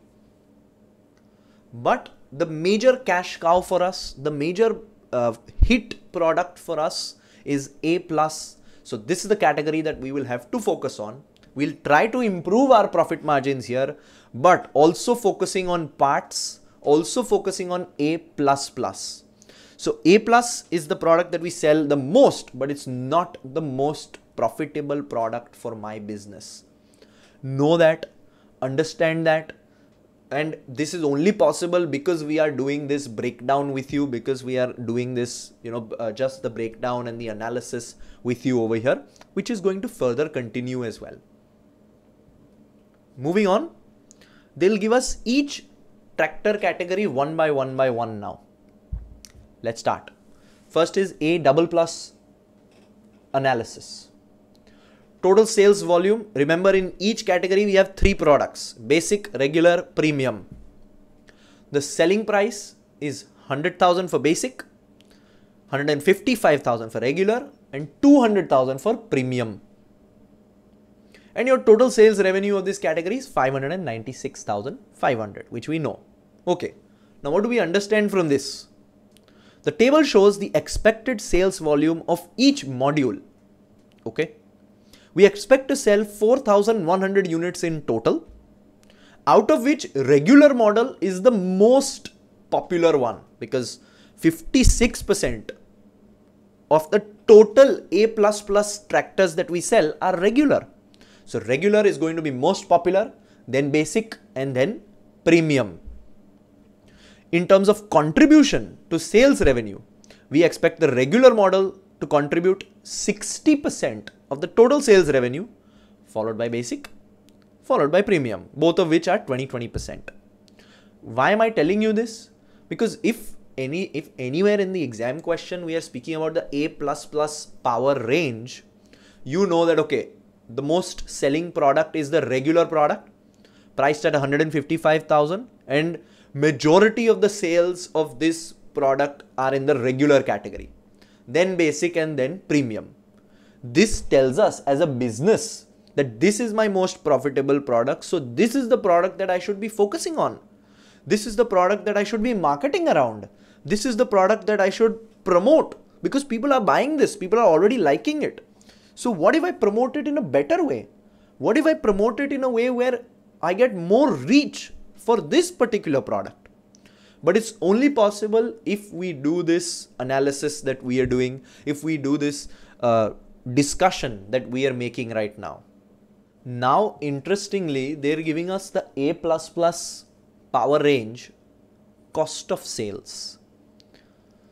Cost of sales meaning sales breakdown. The cost breakdown, the sales breakdown was given in the previous table. Now they're giving the cost breakdown to you. So the total sales volume have been given as 1,200, 2,300, 600. We know that. But now they are telling us where the costs are committed.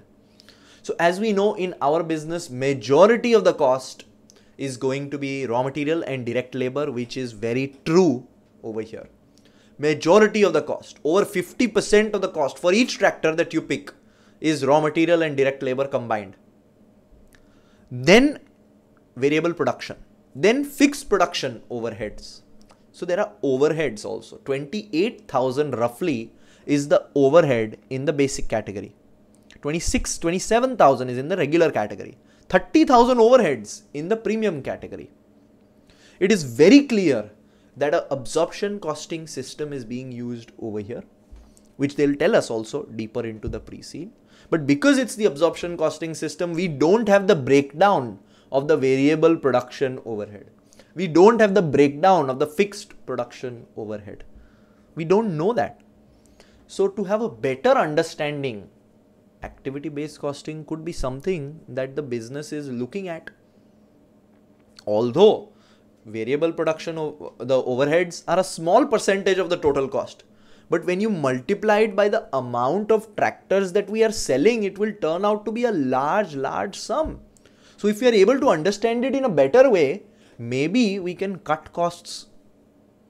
This is why this cost of sales analysis is important, to showcase to you that yes, majority of the cost is raw material and direct labor, but some part is also overhead, which if understood well, can be bifurcated and can be an area where you cut your costs.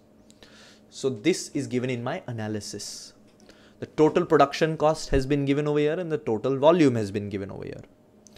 For raw materials, this includes the cost of all the materials that have been used in the production process. We know that we use steel and aluminium and high grade steel, steel sheets, all of that. Total has been given here. Same way for direct labor, we know that we have wages, we have highly skilled engineers, we have highly skilled people who are working for us, we'll have to pay them. Next, variable production overheads. This could include electricity, water bills, everything, because there is no breakdown over here. Fixed production overheads includes your rents, your salaries for management staff, all of that falls under this category. And to calculate the total cost, we'll just add all of this. So this has been given to you in my analysis over here.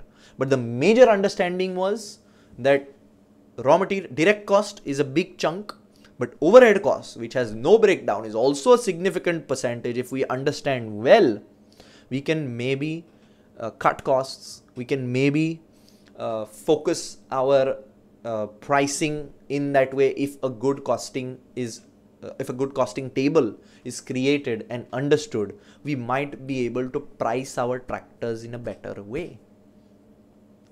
This was for A++. Same tables, same analysis now given to you for A+ power range. The second model, but the most popular one, the second tractor, or the most popular one, the tractor that we sell the most. So over here, total sales volumes have been given to you. Selling price has been given to you. You will see that the selling price is lower than the A++, but it again has three categories: basic, regular and premium. Again, the regular one is selling the most. The table above shows the expected volumes. We expected to sell about 19,600 units, out of which regular is 46%, basic is 33% and premium is 21%. So this is the trajectory for A+ power range, where again regular model is selling the most popular one, and is bringing in the maximum revenue as well. Is there a chance, I need to now start to think, is there a chance where the basic tractor sales can be increased, premium tractor sales can be increased? So maybe if you want any discount offers or want to bring in discount offers, you might think of bringing them in the premium category, maybe a 5% discount or a 10% discount to increase the sales volume in that particular segment. Still, it will give you a good gross profit margin. So if you have extra capacity, this is something that you can think of, because this analysis is being made. Same way the cost of sales is now given. So if you look at the cost of sales, the product which takes the most cost to build is the premium product. But again over here, majority of the cost is raw material, direct labor cost. but a good percentage is your production overheads as well. So to understand the production overheads, an activity-based costing system could be something that you can move to, could be an exam scenario that we think of. So again, if we break it down raw material wise, majority of the cost is going into raw material and direct labor. Production overheads is still a good percentage, still something which you need to understand, and the resulting figures are these which I have mentioned. Finally, these figures are added together to arrive to the total cost of sales, which comes up to 1424801. I don't want you to remember these numbers. It's not possible to remember these numbers. I don't want you to, but I've created the analysis for you to make you understand that the regular model is selling the most, that raw material and direct labor are made majority of your costs. Variable and fixed production overhead, if you want to understand, the options are a better costing system. That is what we are trying to showcase to you over here. It's not possible to learn these numbers, so don't try to do that. Again, so for A++, regular was most prominent. A+, regular was prominent. A, regular again is leading, but over here, premium takes over. Premium is 4,200. Regular is 3,900 and 1,100. So it can be said that if you have a cheaper option available, people are going for that, because nowhere in the other categories premium is being sold so much. So in the A+ power range, why is premium being sold the most? Maybe because it's affordable. So we can say that the trend in this market is towards affordable tractors, but innovative ones, but with good technology, but with good inbuilt supporting systems like the premium tractors have. We've spoken about this in the beginning of the pre-scene. So over here, this table shows the expected sales volumes, maximum to be premium, then regular, then basic. In terms of contribution, majority of the contribution is coming from premium because that's what we are selling the most, then regular, and then basic. Same way, a cost of sales has also been given over here now. If I look at the cost of sales, we will see that the total production cost is the most for premium, naturally, then regular, and then basic. Same trend is followed throughout. Again, nothing to learn over here, but to understand that majority of your costs are raw material and direct labor. Production overheads are also a good percentage which you must be wary of. So from this budgetary analysis that I have presented, I want you to take away in A++ category, what is selling the most, which costs are the most. In A+ category, what is selling the most, which costs are the most. In A category, what is selling the most, which costs are the most. This is something that I want you to take away from these three budgetary analysis charts that we have done, that we have prepared. Now coming to an example cost card. Over here, they've given us the example cost allocation or cost card for the A+ power regular model, which is selling the most, which is the most selling product in our entire offering. What is this standard cost card? This standard cost card means what is the cost of one A+ power tractor. So material is allocated by the piece rate. So if you use an 11 meter square steel plate, it costs you $85. That's what it mentions. The cab costs you $23,000. You buy it from outside, remember. The paint costs you $416. The parts and the components and the sub-assemblies you buy from somewhere else costs you $21,000. So the material is costing you $45,000, which we know is the major chunk. Next, labor. Engine assembly, you spend 60 hours. It costs $30 per hour, costs you $1,800. So labor is based on the labor hours taken for each production category. Subsequently, total comes up to 4040. So majority of your cost is already committed in the material and the direct labor. Next, variable production overhead. Something interesting to see and understand over here. Engine assembly, they are attributing it based on direct labor hours. DLH is direct labor hours.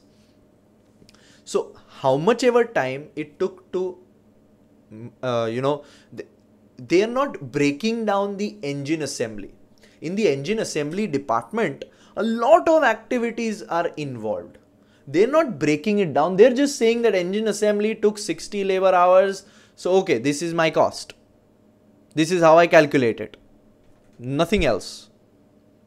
And the total cost is then attributed. Same way, chassis. Same way, body panel. Same way, main assembly. Same way, testing.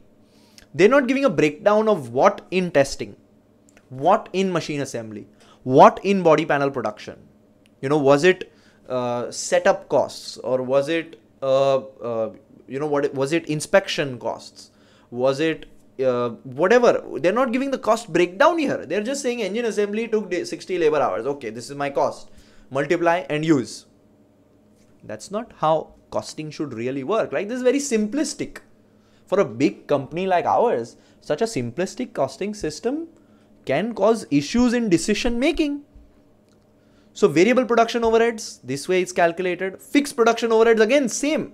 They're not telling me which staff salaries or, which management staff salaries are included in engine assembly or what is included in fixed production. No details. Directly based on labor hours. This is my total. And then comes the total production cost of 72,781. But you'll see there is no breakdown in variable production. There is no breakdown in fixed production. This happens when you use a standard absorption costing system. So my analysis is very clear over here. The total standard cost for producing one unit is 72,781.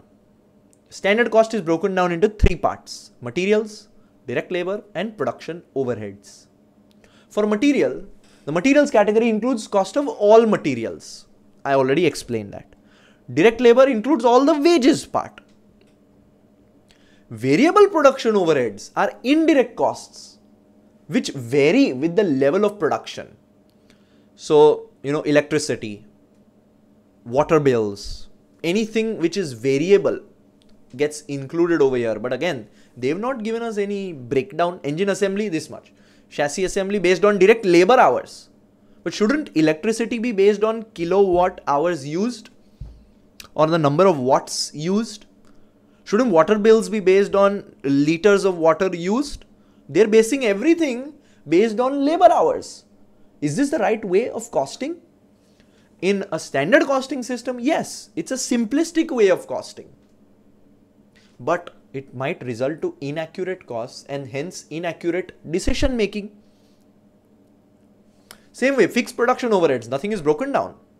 How much rent? How much salaries for management staff? We don't know that because no breakdown is given. So from this standard cost card, we again learn the same thing, that variable and fixed production overheads need to be understood in a better way, which is only possible if the costing system is changed. After understanding this standard cost card, they have given us some notes on the standard cost card and the budget preparation as well. They're telling us that the company operates a standard absorption costing system. Thanks for letting us know. They told us in the end when we already figured it out. This should, in my opinion, this should have been explained above in the pre-scene and then the budget analysis and all of that given. But okay, the company operates a standard absorption costing system. Already we've discussed that for a big company like ours, which is progressive in its thinking, innovative in its thinking, and we have different kinds of products in different variances and different variants, a robust costing system is important. A move to activity-based costing can be definite exam scenario. So revise activity-based costing thoroughly, I will say. Know the concept in your own words. This means that all the costs, they're speaking in relation to absorption costing now. This means all the costs associated with producing a product are included in the cost of the product. Your direct material, direct labor, variable overheads, fixed overheads, as we have seen. The standards are reviewed and updated annually. Every year the standard is updated. Throughout the year, are there no changes? Throughout the year, steel prices remain the same, labor prices remain the same, paint price remains the same. It's not ideal, right? So if you're using a standard cost card, then 100% there is going to be the chance of a variance. So variance analysis, definite exam question. I'm giving it to you right now itself. In one of the variants in the exam, variance analysis will be asked, activity-based costing will be asked. 100% I'm saying. So, and also this is one of the drawbacks of the absorption costing system, because every year you are making a cost card rather than updating it every 3 months or 6 months. This means that the company reviews its standard costs for each product on an annual basis to ensure they are still accurate. So why do we need to review standard cost cards? Because naturally the quantity might differ, the costs might differ, the labor quantity differs, the labor cost differs, and all of this causes variances. So if you don't update it, your variances will be larger and larger and more larger. Next, normal raw material losses are included in the standard cost of each product. So material usage variance coming into the picture again, because while making your tractors, some material is lost. So maybe normal loss is 1 steel plate, for example, I'm saying, which amounts to whatever, let's say $10, for example. What if you waste 2 steel plates? It's possible, right? Even if you're using robots. So your variances come into the picture. This means that the cost of any raw materials lost during the production process is already included in the standard cost card. Next, all direct labor overtime premium is treated as variable production overhead, and idle time is not budgeted for, which means you are assuming that it's an ideal production system, 100% efficiency. Is that possible? I don't think so. So again, a variance will arise. Idle time variances do definitely arise. Labor variances definitely arise. Moving on. Production overheads are allocated and apportioned to production cost centers and absorbed on labor hours or machine hours. There are 5 cost centers, each of them being the 5 production departments: engine assembly, chassis assembly, body panel production assembly, your final assembly, and testing. Each is a cost center which costs are attributed to. Standard selling prices are after expected dealer discounts. What if the discount is larger? What if you offer a larger discount or an offer that you are offering? So your sales variances come into the picture. After this, they are telling us that budgets are prepared on an incremental basis. Now, incremental budgeting system is what our business follows. The different budgeting systems and its benefits need to be thought of over here. Incremental means every year we'll add a percentage to the budget rather than looking at it from zero. So this year's budget, let's say, is for the A plus tractor is 75,000 in terms of the cost. Next year, 10% increase, let's count, and we'll set that as the budget. But what if actually it's more than 10% or less than 10%? You are missing that out, right? This was an example that I gave you. So this is the flaw of an incremental budgeting system. What other options do you have? If you move to ABC, then you have activity-based budgeting.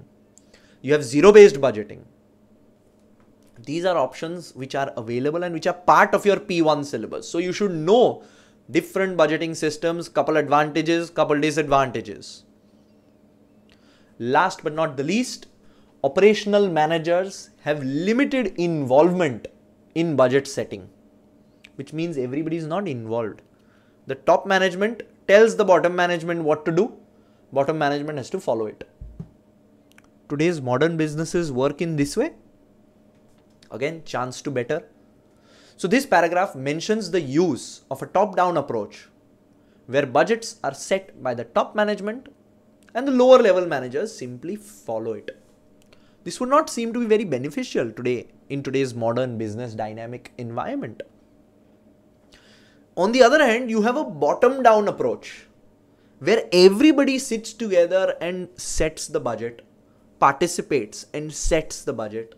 Both methods have their advantages and disadvantages. So top-down approach, couple advantages, couple disadvantages I'm thinking about. Bottom-down approach or participative approach, couple advantages, couple disadvantages I'm thinking about. This is your homework, your assignment.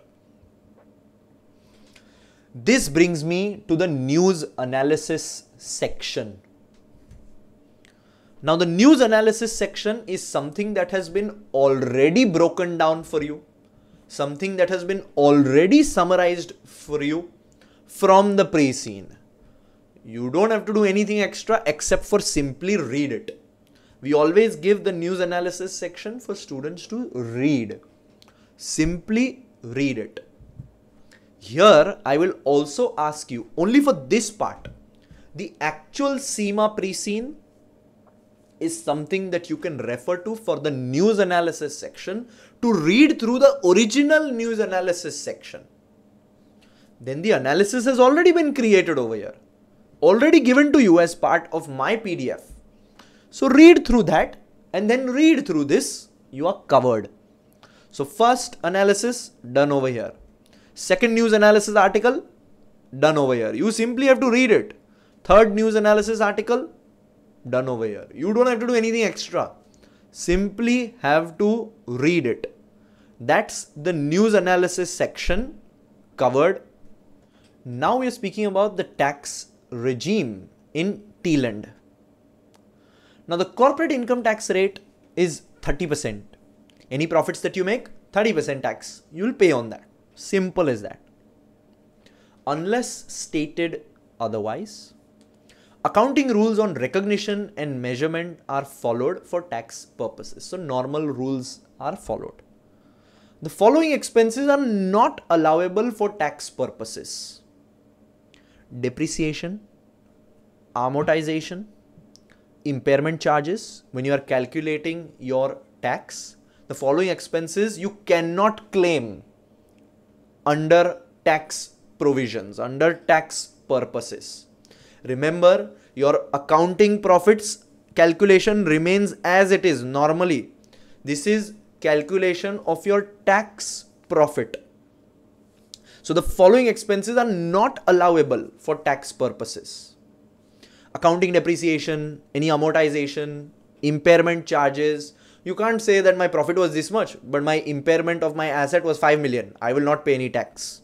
Profit was 10 million. Impairment charges 5 million. Depreciation 2 million. Amortization 3 million. Profit 0. So 0 tax. That's not how it works.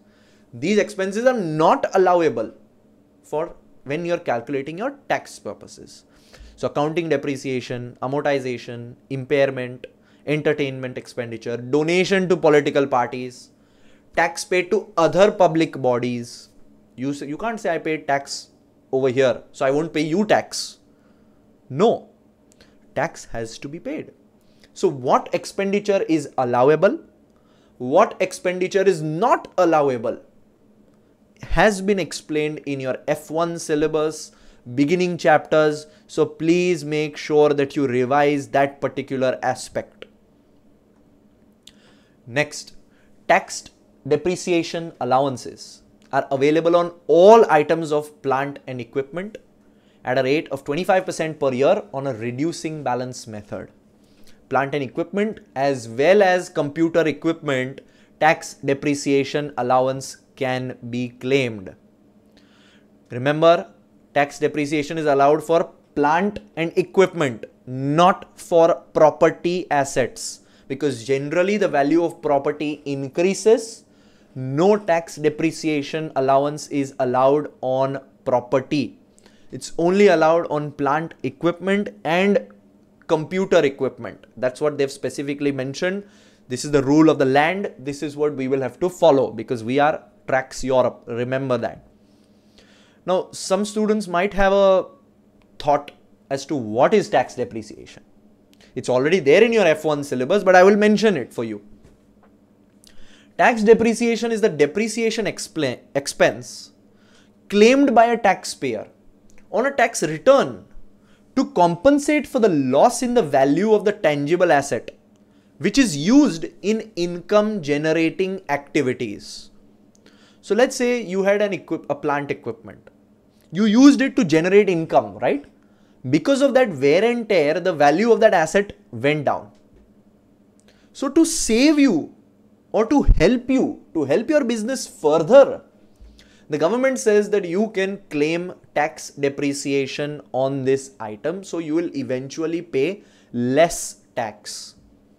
Remember, this is not accounting depreciation. It remains as it was. Accounting depreciation is completely different. This is tax depreciation, which compensates you for the value that you lost because of using that asset in generating your income. Because you are paying tax on your income, right?